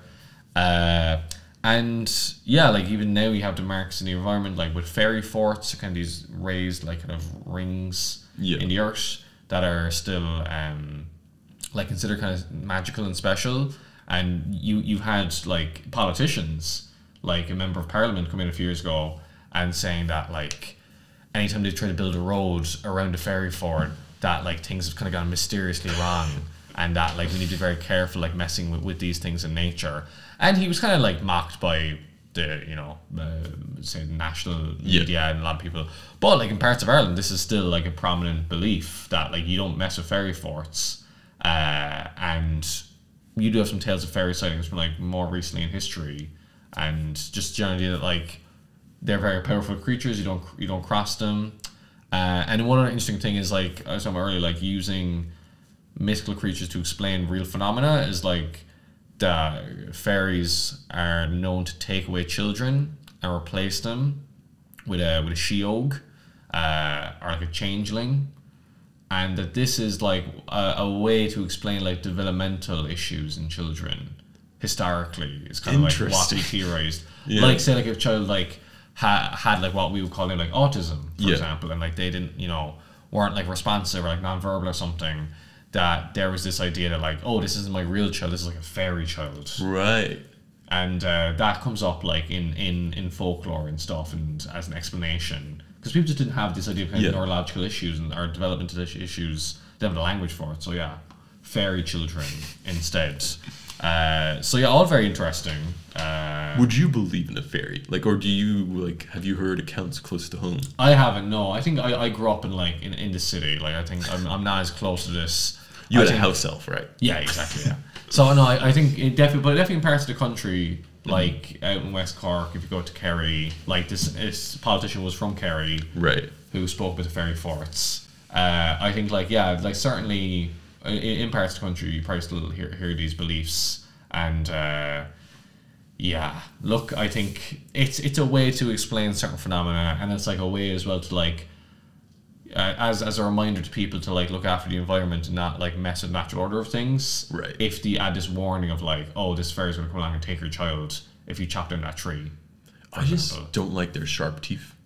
Like, I've had this thing where I've become irrationally not scared, but like when I see you don't have these in Europe, thank God, but you have these chipmunks in Canada, right? Okay, yeah. And they're like these gruesome. They're cute, you know. Yeah, Alvin chipmunks. Yeah, but they have these teeth, and sometimes when they're like they have young or something, they run after you, and they're like these tiny creatures, and like I know it's not gonna kill me, but those bites don't look pleasant, and I feel the same way about like a fairy. They could take a pinch of a chomp in you, you know. Le bête de Gevaudon sounds like no problem. Yeah, but a chipmunk, he's running for the hills. Yeah, well, not running. I'm like kicking, not quick kicking, but I'm sidestepping quite quickly. Stomping furiously. Nah. Tap dancing. Yeah, I guess sharp teeth too. But well, speaking about things with sharp teeth, our little store our Swedish friend over here. Yeah, he has some sharp teeth. He's this one also has quite a bit of history behind it. It's Swedish. Apparently, some trolls were messing about with a cauldron. How would you do that? And then there was a big bang, and this thing flew out and fell in the lake. And that's how it came to be. Which I thought was a funny way of doing it. Did they put in 2 eyes of Newton instead of 1? Yeah. I don't know, but something went wrong. They got the recipe super wrong. So what the locals did is they got one of their rune masters. They don't have magicians, they have rune masters, which sounds like some like hardcore like magician card playing guy. You know those? Oh yeah, like Magic Gathering. Yeah, that's what I wanted to say. Yeah. It's like a rune master. Anyway, he made this rune on this island, which has like this inscription in it, which keeps it like locked into the lake. Mm. Which I guess is a smart way of dealing with it. That is smart. Like, yeah. And Anyways, it's been seen a ton of times. It's been seen around 200 times or something I saw. Okay, that's pretty good. Yeah, 200 documented testimonies from 500 different people. So that actually is impressive. Groups. Yeah. That is pretty good, yeah. Yeah. Other cool political fact, we mentioned politicians. It had a political element. In 1986 or so, the town closest to it, to celebrate its 200th birthday, they declared it an endangered species. Nice. But you can't have that much fun in life, though, because in 2005, their ombudsman said that this was basically misusing your power, and it's no longer an endangered species. You know, ombudsman is a Swedish word. Is it? Yeah. Yeah. There you go. A pointless fact for you. We carry on. I always wonder where that came from. Yeah, there you go. It's Swedish. Anyways, fairies versus Strigoi. I think we just sent through the Loch Ness Monster, so it's unfortunately coming at a bad time. This stuff should do it. And the fairies, look, I find them very interesting as a concept. I prefer the fairies. I'll move it on. As much as I'm terrified of them. I should be. You don't laugh. It's not about we are going to bring the winner into the room later. It's fine. I don't know. Anyways, here come my boys. Here come my boys. We have trolls. I meant to put trolls there. I put dwarf. I'm going to switch that. Do you want to talk about leprechauns who they're up against? I'll talk about leprechauns. Yes. So probably the most famous of the Irish mythical creatures / cryptids. Leprechauns, in Irish Lúthchorpán, so creature with a small body, because they're just little guys. And yeah, they're kind of like gnome-like creatures. Like Kabouter. Yeah, they're similar to Kabourters. Yeah, they live in toadstools, for example. They make shoes, not wooden ones. Now, are they like professional or amateur cobblers? There's a bit of dispute over that. Interestingly, the colour they're more associated with historically is red, not green. Yeah, I think the green kind of got fused in kind of Irish at some point. So they could have basically been a kabouter. Yeah. No, it's very similar. Yeah, so they generally wore red, and if you caught them, they could give you wealth, and that kind of evolves into the pot of gold kind of idea. I don't know where the rainbow comes from. That's somewhere in there. That gets mixed in another point. So a couple of interesting things about leprechauns. Yeah, they're all kind of like trickster sorts. Yeah. And stories of them giving things to people that actually don't work the way they're intended to.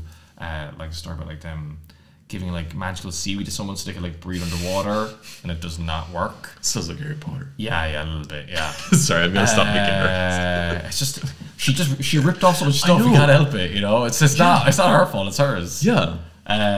But anyway, the most interesting fact about leprechauns is that you can visit the last colony of leprechauns in Ireland. Dublin? Yes. No, it's north of Dublin. There's a leprechaun museum in Dublin. But north of Dublin in Carlingford, which is quite close to the border with Northern Ireland, so kind of northeast, there's this guy called Kevin Woods who runs these tours around Carlingford, like Loch, Cooley Mountains, and he claims that there is a colony. He has 236 leprechauns. He's very exact on the number on the website. And that he has like seen these leprechauns on several occasions, and so he does like tours and like kids come and he talks with leprechauns. I can't tell if he really believes or if he's just like playing this role perfectly. I think all he's seen is that Scotland makes 80 million a year off the Loch Ness Monster. I think you're so right. I think that's what it is. He saw that Loch Ness money. He was like, I'm gonna get a piece of that. Like, so there's a leprechaun colony in Carlingford. I haven't had the pleasure of going. I need to visit that. Yeah, and give it some. And on the website, they also claim that the leprechauns are protected by the EU Habitats Directive. I guess it would be. Yeah, well, because that area is protected by the EU, because it's like there's a lake there. It's like known for like natural beauty, but like the website kind of makes it sound like it was their lobbying on behalf of the leprechauns that made it protected. I don't think that the EU considered leprechauns when making the decision. I mean, back to like the Bigfoot stuff, right? There's a lot of like cases where they're like, ooh, the Bigfoot, if it did exist, you can't prove it doesn't exist, so therefore it should be considered an endangered species. And that logic, is somewhat, you can stretch it to a certain limit to like also consider it like legally an endangered species. Yeah. It's slightly, I guess 236 or whatever leprechauns left and make it endangered. So does he have like I just wonder, like, if you're a child, you're gonna go see a leprechaun museum, and you're like, yeah, I'm gonna see a leprechaun. What does this guy do? Does he have like a stuffed leprechaun sitting there? Well, I think or it's like kind of like this idea of like that they're very like solitary creatures, and they don't want to interact with humans. But imagine telling a group of 6-year-olds that who are there to see a leprechaun, and he's like, no, patience, it'll come out a bit later. For me, in my opinion, he is a bit of a charlatan. I kind of prefer that than the idea that he actually genuinely believes in it, because that would be troubling to me. I thought that'd be cool too. It would be in a way, but so leprechauns. Fairies. I think fairies are a bit more on the cryptid side because people still kind of believe in them, or not. People still kind of have a bit more like see them as more plausible than leprechauns. I think. Right. I think Irish people kind of hate leprechauns because that can become like the stereotype, and like the movies, the leprechaun movies, and the Lucky Charms guy. We don't even get Lucky Charms in Ireland. But like that, this is what Americans think of Ireland. The Fighting Irish, the Fighting Irish, exactly. Irish, Notre Dame, the Leprechaun. Yeah. It's. I mean, we got a mixed relationship with the Leprechaun, but still, interesting creature. Yeah, it's like when I was bullied for wearing wooden shoes, Yeah. See, you're joking, but I have seen a picture from your house with wooden shoes in the image. Yeah. Yeah. Anyways, moving on to trolls. Speaking about big creatures. Speaking of getting trolled. Yeah. That's a better segue. These are mainly Norwegian thing. Started appearing in Viking stories as these weird creatures that were sometimes nice, sometimes mean. Basically solitary things, live in the wild. Yeah. Apparently, they have this thing where like their features match like the physical features of their environment, which I think is kind of cool. So they're kind of like one in sync with the environment.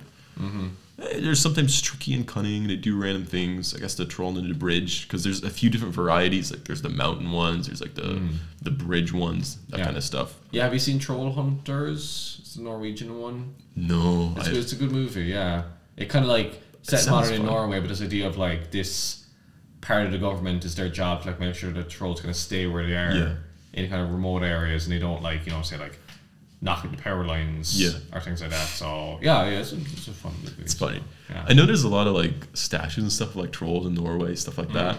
Yeah. I would love to do like, because I think one of my uncle went there to do like a trip through Norway. My cool little map in the background. See what a home studio brings you. Yeah. But he did like a trip through it, and I'm like, damn, I'd love to do that and visit all the troll sites. Exactly. Yeah, but that would be pretty fun. Yeah. I just have to convince my girlfriend that's a good use of our time. But I think she'll come around to it. So I mean, she's letting me do this. So she's locked in the bedroom. Yeah. Speaking of not locked, just to be clear, she can come in anytime she wants. Yeah. So these two, trolls or leprechauns? I don't know. Actually, this is hard. They're both pretty good. I was disappointed at how little information I found about trolls. I think they're just such a subset of like creature. Yeah. That there's a lot of like made up tales and stuff already around them. Yeah. It's just not a lot of niche knowledge. I think to me as an outsider, sure, I can bully you about being leprechaun like, but at least it's a bit more creative, and I like Kabourters and I didn't put them through. So you know what, let's send leprechauns through then. It's a good picture too. It is a good picture. Look at that. Some hand-drawn image. Yeah. Moving on, I think almost one of the last ones, the penultimate one. Yeah. The Lariosoro. Soro, not Saurus. Interesting. It's Italian.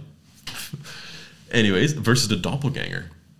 Okay. A doppelhanger. I don't know how to. I think that's what Germans would say. I think it's just doppelganger. Yeah. Yeah. And the doppelganger was another like niche one I thought I would put on. Yeah, interesting. But it is some people believe in them, Yeah, like this is kind of like a recurring idea in like mythology and literature as well of the doppelganger.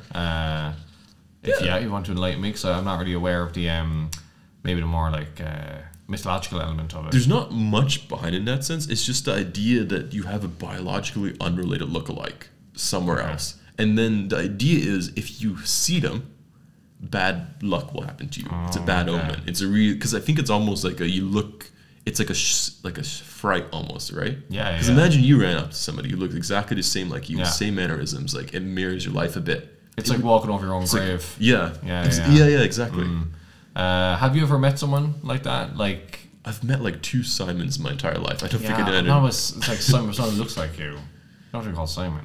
See, I was gonna say that I was thinking about this while I was writing up my notes, and I was like, I barely think of how I look myself in a way. Okay. like my for better or worse, my sense of self-identity is very detached from reality. Detached from reality. Or at least it's detached from your looks, which is probably a good thing.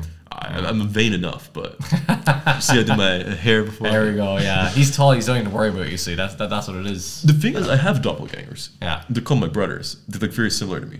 Oh, true. Actually, yeah. So I kind of disassociate myself maybe a little. Okay. Yeah. But you never got like a photo from somebody being like, "Hey, I just saw this person. They look a lot like you." No, I never had that happen to me. Okay. Although I'm sure it will once I see my brother walking around. Because I have a brother who's 4 years younger than I am. Show me a picture of him afterwards. Or 8 years, Yeah, because I got a photo once from my friend. Really? And I have to say, the guy did look a lot like me.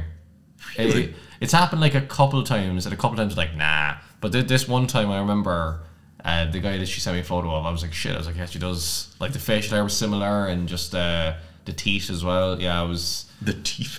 yeah. Just like the certain way, like the way the mouth was going to open. I was like, I could see that. I'll try and dig up the photo and show you later. But yeah, it is. And I'll post it on the screen. And if you happen to be watching, I want to connect you. Simon's brother, this random guy in Italy, I think. Yeah. Did anything bad happen to you the next day? Not the next day. I don't recall. No. Bad things have happened to me since, obviously, but I don't think they're connected. Yeah. Anyway, in literature, or not literature, but there's a trend of mainly famous authors, because I guess they write a lot. Yeah. Writing about how they encountered their doppelganger and something bad happening afterwards. Okay. So I guess some John Donne, I think. Oh yeah. There's this one, Percy Bysshe Shelley. Oh, Percy Bysshe Shelley. Yeah, exactly. Husband of Mary Shelley. Yes. We're coming back round. Exactly. Yeah. I told you she comes up again. Writer of Ozymandias. Yeah. I believe so. He drowned. He did, yeah. July 1822. Etched in my heart, I suppose. I didn't know he existed beforehand. Yeah. Anyways, a month after he drowned, Mary Shelley, I think she got an interview or she wrote a letter to somebody, and she's like, he told me he saw his doppelganger right before he met his doppelganger. He didn't even see him. He shook hands. Okay. And then that guy stole his life. I guess so. Crazy, killing a fake boat accident. Do you believe Mary Shelley? She seems like a very dramatic character.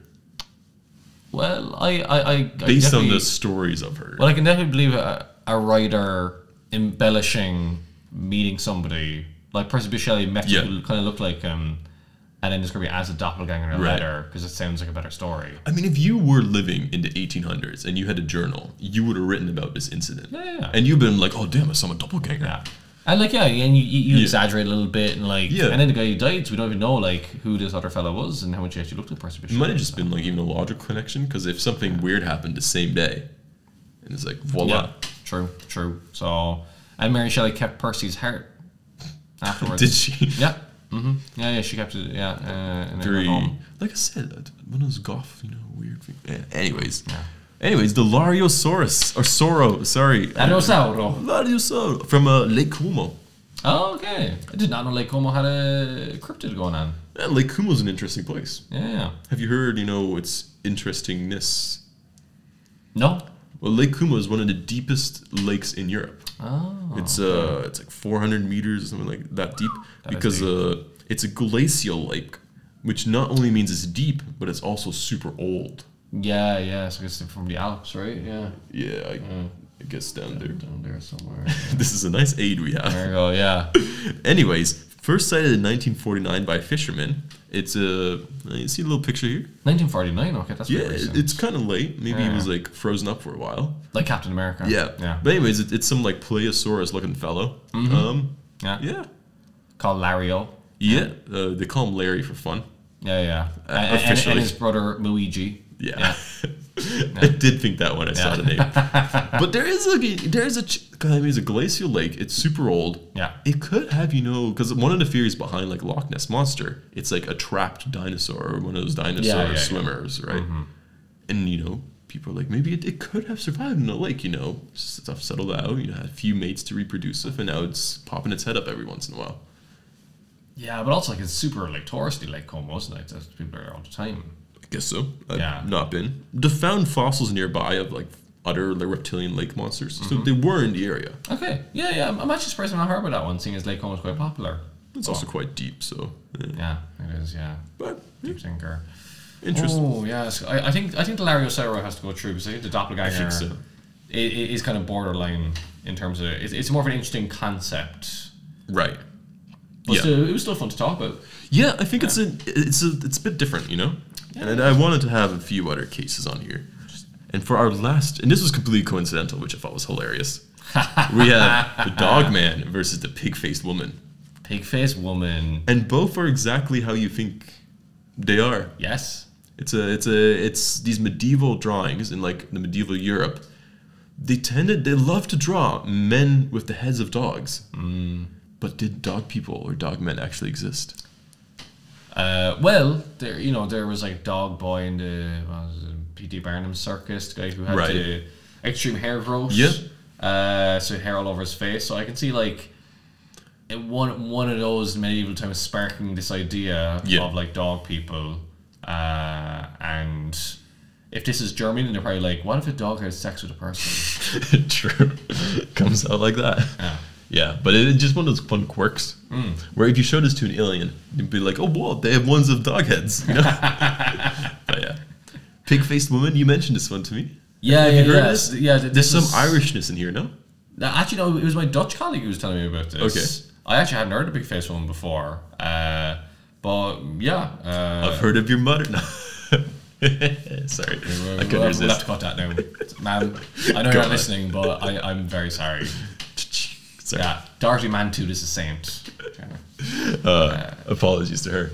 Well, no, seeing as you got so many jokes, why don't you tell us about the fucking pig-faced woman? Well, it is basically just... this is the last one, and I almost ran out of time to do this one. But it started going around stories of pig-faced women in the 1630s. Around, like, you know, Netherlands, England, France. Yeah. It was basically some people being like, yo, that woman, she looks like she has a pig face. Oh my God. I think. And then they kept... And then it got to this point, especially in the 1800s, they had this pig-faced woman craze where, you know, they would almost terrorize, you know, some random woman with the press being outside being like, I think a pig-faced woman lives in this house. God, no, she's just ugly. It's fine, guys. Come on. I know, and it's like... But traditionally, there's more of a tradition to it, too. And I read somewhere that was somewhat Irish, where... most of these pig-faced women were actually women with pig heads, and this was caused by like a curse or a spell put on them, right? Okay. And they would get this spell done before they got married, and then they would ask the guy marrying them, and I'll ask you this, it's just your gentlemanness. Would you rather have everybody else see her with a pig head, or you see her with a normal head, or you see her with a normal head and everybody else see her, that way around? Yeah, actually, this is the detail that my colleague mentioned to me. And what would you answer? What would I answer? Pig face for you or pig face for everyone else? One for me, one for you. I'm going to say I'd like to see her as a normal woman. Well, you would be wrong. This is not how the curse is supposed to go. You're supposed to answer, I don't care how I see her, and then the curse is broken. That's ridiculous. Surely it should be more like, I don't care how other people see her. I think it was something like that, or like, oh, just let the woman choose however she wants. It's one of those things. That's the better answer. Yeah. Where it's like I don't care about this curse whatsoever. I just love this woman I'm marrying. Yeah. This pig-faced woman, God bless her. Which one do we put forward? I should do pig-faced woman. Let's do it. It has a bit more behind it, and And she's had a hard life, but it sounds a bit. True. Yeah. And that marks halfway through this. Yeah. Okay, we're a bit refreshed because this is a long recording, and if you're still with us, you know, thank you for, you know, enjoying us in this fun. I had a couple of Frere Rocher. Yeah. Yeah. I'm sure Hannah will be happy you're digging into her stash. The Frere Rocher that I bought. Yes, thank you. I keep, when I got her, like, the flowers for Valentine's, I put them in the picture on the side. I'm like, Very looks nice. like I did it, but Very no. nice. Yeah. Thank you. Yeah. Damn. Anyways, let's move on to the next round. Now we're going to start whittling down, and we'll go from a little quicker. Le bête du Gevaudon matching up against the Tatzelwurm. I think the bet has to move on. The beast. Yeah, I think so. It's such a classic one. It's known so well, and there's so much mystery behind it. Because did they really kill it? Was it really a big wolf? There were even other explanations where it was a pack of wolves instead. That would make more sense. And there's this other really cool one. I watched some French documentary once for my French classes I was taking, because I refuse to watch a normal documentary. It has to be on some rare cryptid. And I learned a lot about this, so I'm glad I did. But that's the best thing, combine language learning with a hobby. Exactly. Anyways. Some people think there might have been a serial killer involved. Yeah, because there were so many bodies, and I'm like, that wouldn't make sense.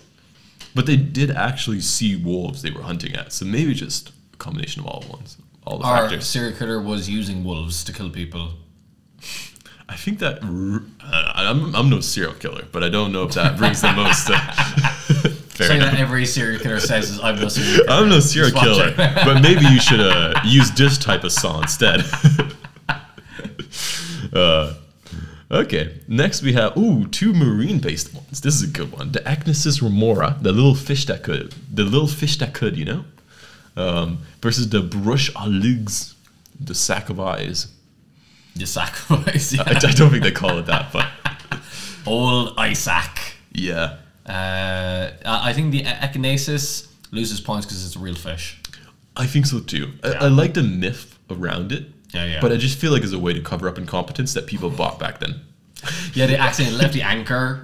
Yeah. And they were like, oh no, it's the fish again. It's like when you like log on a little late and you're like, oh no, my email was lagging, you know? Oh yeah. It's like my internet was down. That's like the first century equivalent of that. We've all been there. I had a small fish causing my ship not to move. Mark Antony was trying to tell Cleopatra that and she was like, yeah, sure. Yeah. Anyways, Buratsche-Al-Llgs, I think for creativity alone, I'm going to move it on. Yeah, you know what? The story could be a bit more fleshed out, I feel like. That's true, actually, yeah. But I think the Buratsche, I think we'll send it through. And like, the Swiss have some creative ones. Like I was surprised. As well. They seem like such conservative people sometimes, but they just get let loose when it comes to these creatures. But they have all these cantons and stuff, and I feel like that kind of living, you know, that creates some. And like it's all mountainous, Yeah, exactly. Yeah. Really makes you think. Moving on, we have the Nokken versus the Muncaciello. Did I say it correct this time? Muncaciello, Muncaciello. I think it is, yeah. It sounds more like a pizza when you say it, so that probably means it's correct. Yeah. It is Naples. I was gonna say. I think the Nokken moves, in my opinion, I'm still gonna push it on a little bit. I think it has a bit more flavor behind it. It's a bit different than what we saw. It's a very established myth. Yeah, like there's something like both beautiful and deadly about it. Like especially the horse version. Yeah.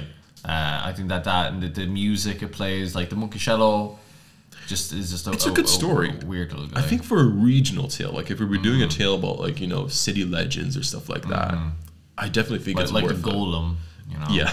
Oh, sorry, I'm spoiling a future podcast. Maybe that's like. I don't know. I think City Legends is. I did enough research to try to find these goddamn cryptids. You know how many American ones are out there? We could do like 50 per state if we wanted to. But yeah. God. Americans have too much free time. Yeah. Anyways. You know what? Yeah, I think that's fine. I think let's gallop on into the next round. Because it's a horse. It's going to go pretty Faroese in this tournament. Great. Good one. Anyway. And then your two favorite to pronounce, the Dobhar-chu and the Elwetritsch. Dobhar-chu? Dobhar-chu. Dobhar-chu? The CH there. Who? I can't do CHs. You know, you're preying on my weaknesses here. My linguistic deficiencies. Even though he's Dutch, eh? Oh, so we can't do CHs as Dutch people. That's one of the things. But that's the G. It's also but it's different to us, you know? Come on. Okay, right. Anyways. You should respect my different accents. Anyways, versus the Elwetritsch. Elwetritsch. Yeah. I love the Elwetritsch story. It's so cute. And I like breasts, so you know. You can't fault me for that. Hey, I'm no serial killer. But I like sucking breasts on a chicken. I was going to say. I do think the Dobhar-chu. Dobhar-chu. Yeah, Dower. It's like D-O-U-R, like Dower. Dobhar-chu. Okay, I'll accept it. I do think it's pretty cool. Accept it. And they live in pairs. I like anything that lives in pairs that mates for life. I think that adds something to it. It appeals to my humanistic tendencies. Yeah. The monogamy of it all. Yeah, I can see that too. And like the fact that like if you are a fisherman and if you take some of its skin on board, your boat will not sink. Damn. Yeah, there you go. So it's got magical properties. You just gotta get some skin first. And also Leitrim is involved in the story. Leitrim never gets any love.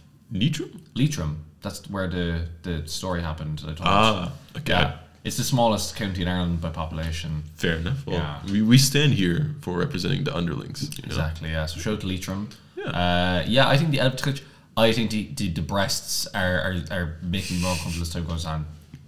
I think the Dobhar-chu. I think King Otter. I'll move it. I think it's a better cryptid. Yeah. I think it's a funny story, the other one. Yeah. It seems like something I would do to my brothers. Be like, "Ooh, look, there's something in the forest." For the Wolpertinger, I forgot to mention, there was this thing where you can catch it if you can drop some salt on its tail. Oh, okay, that's specific. Which, when you think about, but also if you drop salt on its tail, you can grab the tail as well. You know, if you're close enough. Yeah, true. Yeah. And this was pointed out to me once because we had some rabbits on our farm in Canada, and I was like, "Ooh, can I catch one?" And I'm like asking my dad when I was like 10 years old, like, "How do I catch it?" And I remember him telling me, "Oh, you just put some salt on the tail." And I go inside to my mom, like, "Yo, can I have some salt?" And she's like, "To do what?" And she's like, "No, you could just grab it then if you have rabbit stuff." Yeah, but I got taken advantage of that. I need to go to the Vancouver farm sometime. If you're in Canada, let me know. I gotta go. Yeah. Anyways, Dutch flying jellyfish versus the Strigoi. The Dutch flying jellyfish. Like it's kind of not like a true cryptid in a way, because it kind of like it's more in the kind of UFO kind of area. Yeah, I mean it is an unidentified flying object. Yes, it's just not. It could be an alien ship. Yeah, but it most likely. It's a random sky jellyfish, you know. That's the thing, yeah. And it just seems like atmospheric jellyfish is what versus like seeing like a land-based creature. That's actually gonna be like a real animal that you might mistake for something else. Whereas like that could just be like light or like a meteorological phenomenon. So it's again, I feel like its narrative doesn't go beyond the second round.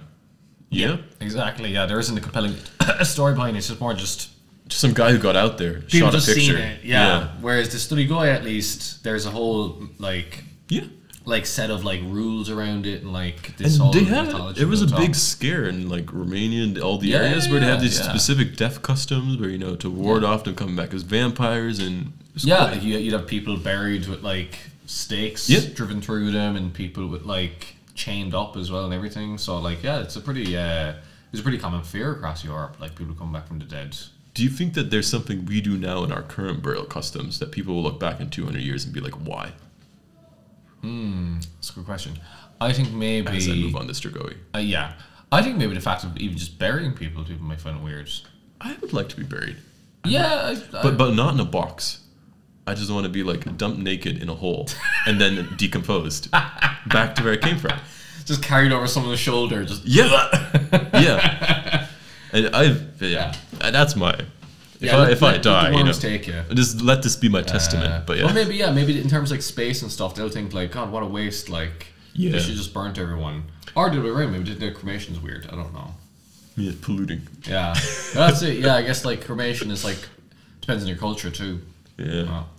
Well, anyway, let's move on to the Leshy versus the Loch Ness Monster. I think this is two gentle giants.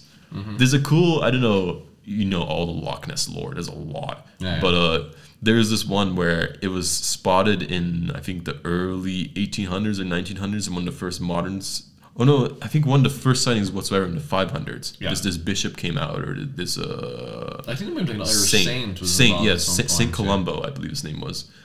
Saint Columbo. But Saint Columbo is the one who solves mysteries. That's the other guy. I don't know this. Played by Peter Falk. Yeah, I don't know. Anyways, apparently he saw this monster just like lounging on the beach, and he was like, "Be gone, beast! Get back in!" And the thing's like, "Okay," and then he goes back in the water. Yeah, just put a cigarette before he went back in. He's like, "Oh, fine, yeah." The funniest ones are the ones where he's seen on land. Yeah. There was this other thing I was seeing where right after, like in the 1930s, when there was some new sightings of Loch Ness Monster, they sent some like renowned like monster hunter to go like see what was up. Yeah. And he found some tracks, which they quickly discovered were just umbrella prints that he stomped into the ground. Dude, stop. That's so embarrassing. Yeah. Oh, God. And the Leshy, then. The Leshy, I don't know if you have anything to add on that. Not much. I'm sure if I was Slavic or if you were, would have a bit more, you know, local stories to tell about it. I just like that he speaks for the trees, you know? He does, yeah. And do we know, did he inspire the Lorax? I don't think so. I think the Lorax is a very... I always liked the Lorax. I had a soft spot for that story. Yeah, but Dr. Seuss, I guess, was like German descent, so maybe, you know, he could have been inspired by something. Neck of the Woods. Yeah. Oh, his real name wasn't Seuss, though. Yeah, it was Theodor Geisel. It's also German. True. Yeah. Maybe. Anyway. I think the Loch Ness Monster, I know it's a cliche one, but that's where my vote goes. I think, yeah, that's the same true Nessie. Yeah. Leshy, it's cute. Leshy versus Nessie. Leshy versus Nessie. You mentioned that, didn't you? I didn't know. Yeah. Anyways. Oh, wow. Look at this Irish one we set up. Fairies versus leprechauns. Irish Derby, lads. I didn't notice this was coming up. Damn, okay. Ooh. Yeah. I did well. I got all three of mine true, so I'm pretty happy. For once. For once. Yeah. Yeah, we're reversing the early trend on these episodes. I feel like the fairies have more of like an important place in Irish culture. I just don't like fairies. I don't like the idea of them. I don't like their biting. I don't like their... What's the biting? They don't bite people. They have like fangs, no?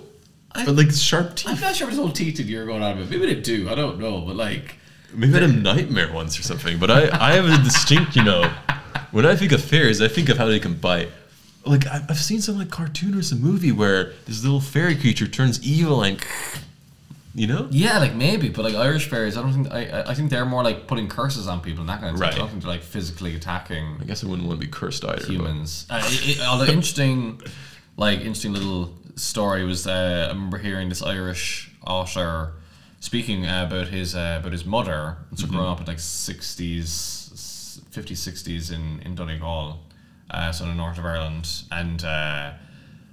When his mother was like washing like clothes or washing like dishes, you know, you'd have like the tub of water, and then after you'd throw it out, and she would make sure to stop, wait, look both ways, and kind of like announce that she was throwing out the water before doing it, because if you just haphazardly threw the water out the window or out the front door, and you caught some elves, or sorry, some fairies, you'd be in big trouble. So again, that's just this idea, like. It adds this layer of caution to everything that you do, like to not upset the fairies. Right.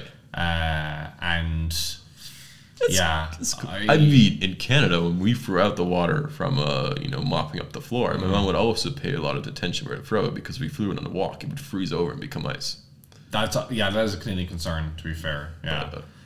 Leprechauns are also interesting, but I think fairies, like the fairy forts are still a thing, you know, and like they're still referenced, and like in terms of where they fit into like the mythology of like the Tuatha Dé Danann and like the, you know, rivalry with humans and stuff. I find that very interesting. So personally, I would go for fairies.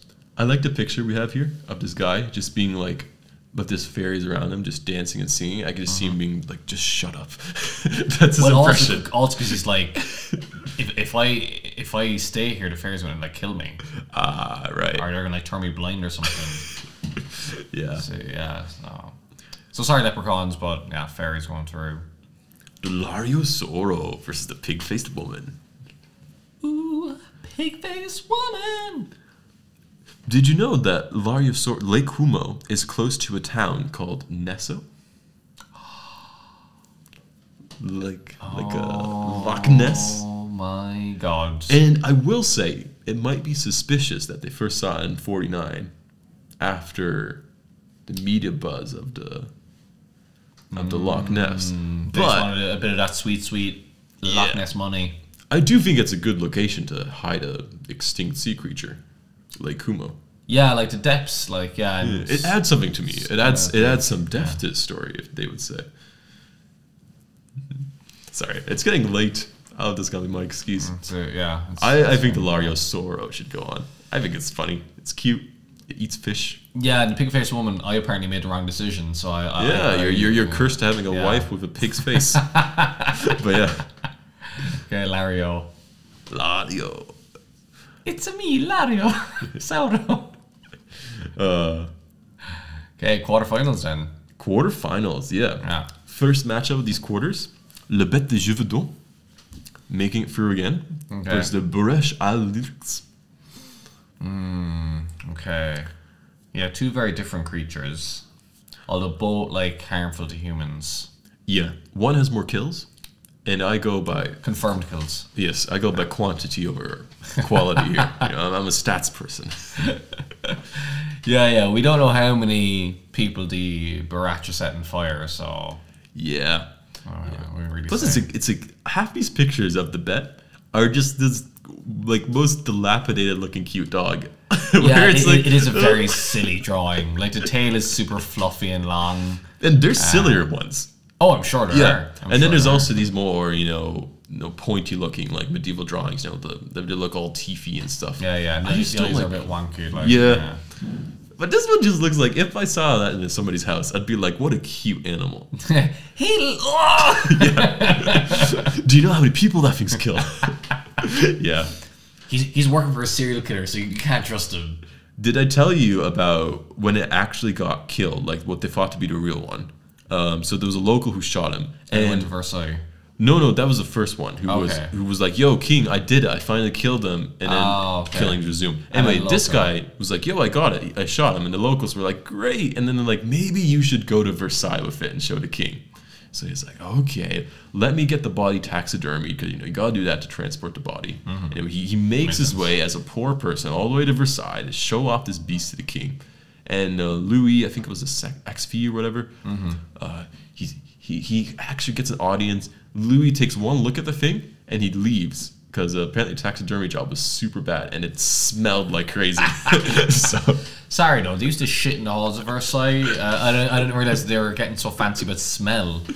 Yeah. All of a sudden. Oh, maybe he just really hated bad taxidermy. I mean, I think I would too. I think there's no fate worse than being a bad taxidermy thing. Like, I have the most sympathy for animals who got taxidermied with like their eye like 2 centimeters off where it should be. Like that meme of the monkey sitting down. Yeah. Yeah, like that kind of poor fate. That's like the one thing I don't know why I'm going to what I want to happen after I die. But do not taxidermy and do not taxidermy me poorly. Yeah, it's just strip naked and drop me in a hole, please. Come on. Yeah. Anyway, the Nokken and the Buratsche-Al-Llgs. 2 deadly creatures. 2 deadly creatures, in different ways. The beautiful horse and the vicious otter. Or otter-esque creature. We actually don't. It's not really quite an otter. It's kind of complicated. We mentioned Saint Columbo. Columba, yeah. Columbo again is the guy who's the TV detective. I don't know this Columbo. But you didn't grow up with much culture. I didn't know. I grew up trying to hunt rabbits unsuccessfully. But anyway, this Saint Columba, he actually figures into the Dobhar-chu story as well. Okay. Because apparently when some like spin-offs of the Loch Ness story have it, when he tells it to go away back into the water, it literally goes away and goes to Ireland and reproduces, and that's where the Dobhar-chu comes from. I also read that that there was a giant species of otter the size of a wolf, which existed at one point. Yeah, that's not false. Except the problem is that the fossils were found in China, so I don't really know how that worked. It doesn't. But it's fine. A precedent. Yeah. Sure. Like maybe we'll uncover giant otter fossils at some point in Ireland. Who knows? Should we push the Dobhar-chu forward? I think Nokken, this is a strong competition. Yeah. It's up to you. I personally lean slightly towards Nokken because I do think it's quite a nice story. It's very Nordic inspired, but I wouldn't be mad either way. And I think otters are cute. So I like otters, even if they have killed a woman. Multiple women. We know one woman, and her name was Grania. Grania. Yeah, just it's important to say these victims' names when time comes. Grania Connolly, Grania Nichenila. There you go. I've never met a Grania. Yeah, it's not the most common name. There's a couple knocking around. Yeah. Haha. Sorry. That was good. That was good. That was good. Yeah. Thank you. Strigoi? Strigoi. I'm wondering if it's not Strigoi. Because they are Romanian. It's definitely Strigoi. Okay, fair enough. Okay, oof. And Loch Ness Monster. Yeah, exactly. Yeah, Loch Ness. Yeah, Loch Ness Monster. God, yeah, this is a tough one too. Yeah. I want to push Nessie forward. I just think there's so much in that. It's the classic one. If it doesn't make the quarters or the semi, if it doesn't make the semis. Okay. And the vampires are cool and all, but they've been I feel like they've been taken over a lot by popular culture. Yeah, like it's been bastardized and twisted and like there hasn't been any movies really with the Loch Ness Monster. I was gonna say I've never seen a bad Loch Ness Monster movie, but I haven't seen a good one either. So. Yeah, like you feel like there should be more. Like the Scottish film boards should really invest in that. Yeah, instead of all these Harry Potter movies, you know, waste of money and train spotting. Yeah. I personally prefer the vampire because it tells us more about like humans and our approach to like death and stuff. I don't know. Do we want to rock paper scissors? Let's do it because I would love there to be an ancient dinosaur still alive in the water somewhere. Really good, it captivates me, and in fact, you can go and look. You can't go hunting for vampires. It seems like a terrible idea. Yeah, you can, Van Helsing. I guess so. I don't know. Let's do the rock paper scissors. Okay, so rock paper scissors shoot. Yeah. Okay. Rock paper scissors shoot. Look, it's a big sea monster. Like Bart Simpson, good old rock. So predictable. Anyway. Okay. So Loch Ness Monster is through. It's locked in. God, we are on fire. We're on fire today. Fairies versus the Lariosaurus. We can't have Lariosaurus get through. Or Lariosaurus. Come on, don't disrespect the Lariosaurus. Lariosaurus. Yeah. I think if we said Loch Ness Monster through. But imagine the matchup. I still think we should have sent that Swedish thing for him. That thing was cool. Oh my god, you're obsessed with lake-based creatures. We get it. I held back. I did not include that many in this list. And they just and they happen to fall on the same side. So yeah, true. Yeah. Personally, I would go Fairies again. Lariosaurus just feels like a Loch Ness ripoff to me. I did appreciate the culture you put behind the fairies of the explaining like mental disability because it is something that you don't see explained. Like it's a part of life, right? Yeah. And I hadn't seen that many other cultures really explain it in such a way. Yeah. For better or worse, you know. But I think like fairies are a good like catch-all in Irish kind of culture, like going back a long time, and the fact that these beliefs persisted long after the country was Christianized, right? That people just believe what they believed, and they kind of just kept on being pagan in some ways, but went to church every Sunday. Yeah. And now we're down to 4. Yes, I'm gonna have a bit of a weird resolution here because my screen is different than the one I used in the previous episodes. But on one side, the left side of the bracket, le bête de Gevaudon versus the Dobhar-chu. Dobhar-chu. Yeah. I always get the ow in. Yeah, it's like sour. Yeah. Dour. And on the right hand side, it's the Loch Ness Monster versus Fairies. Yeah. See a very Irish theme in here. Yeah, that happened. That's crazy. And the only Irish one that got knocked out was knocked out by another Irish thing. So I'm just a great storyteller. That's what it is. Us Irish people, we're great at telling stories. So. But do you think that the story of the Dobhar-chu is greater than the story of the bête de Gevaudon? Yeah, see, now the problem is that Dobhar-chu has come up a better version of itself. We're talking about like kill count. Right. Like the Dobhar-chu has killed people, but like it's kind of not really. Again, it's not like super well established. Like a lot of it is oral tradition, and unfortunately, there's things that I don't have access to. Using the humble Google search. Whereas the bête de Gevaudon is like a whole story, and it's like it is a very interesting narrative, and this idea that like again, that maybe it was actually a person. Yeah. And instead, I don't know, the community decided to blame a wolf. True. They're trying to protect somebody. Yeah. Could have been someone noble in the area who was a maniac, but they covered it up by saying it was a wolf instead because a wolf is an easier target. Like, that's also an interesting story in itself. And I also think it's interesting that it really highlights almost the lack of presence that the monarchy had in the area, where it took them so long to even send people. When they sent it, they were completely out of touch with the needs of the local population, and they bandaged up the solution, and the problem kept continuing. Because it really speaks of it to, like, you know, how centralized, but also how desperate it must be to be in that situation. Because I mean, sure, you're being terrorized by a large wolf. That must not happen to every community. But there are other means, like, the real terror is monarchy. Yes, except the Kabourters. But yeah. Oh, of course, King Kiri. Yeah, King Kiri was a saint. A lot of time for him. Yeah. Who needs Willem-Alexander, right, guys? Yes. Or whatever daughter he's lined up next. Yeah. Anyways, I think for my book, the bête. La bête. It's such a cute thing too. Anyways, Loch Ness Monster versus Fairies. I think you know how I feel. Look, I just think the Loch Ness Monster, I think, yeah, it's a fun story, but it kind of got out of hand. Right. Like, I think a lot of people have exploited it. Whereas I think Fairies, people don't use it as a money spinner in the same way. It's Really? there. It's there in the culture. Have you never seen a Disney movie? No, I'm not about Irish Fairies. I know what you mean. I'm on about Untaste She. That's what I'm on about, like the real fairies. There's nobody running a fairy camp or fairy colony. Exactly, yeah. You see, like the leprechauns kind of lost some marks because Kevin Woods has cashed in a bit too much. Single-handedly him. Yeah. Oh, also, yeah, his name is McQuilta. That's his stage name. McQuilta? Yeah, Quilta means like woods in Irish. Ugh. So, yeah. Anyway. Yeah, I would go with Fairies. I would go to She. I'm sorry. Yeah. I'll accept it. I think for the Loch Ness Monster, it's also... I think it's a classic one. But I think that we explained... for like the purposes of the video and the story we're painting here, I think we're talking a bit better about the fairies. And to really do the Loch Ness Monster justice, it's a whole exploration of its own video. Like it should be an hour and a half long topic we can just talk about on its own.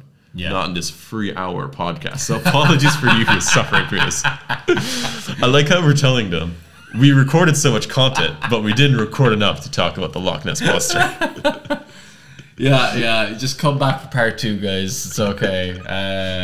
I'm gonna move Fairies on. Thank you. But as we get into the finals, Le Bête de Gévaudan versus Fairies. She.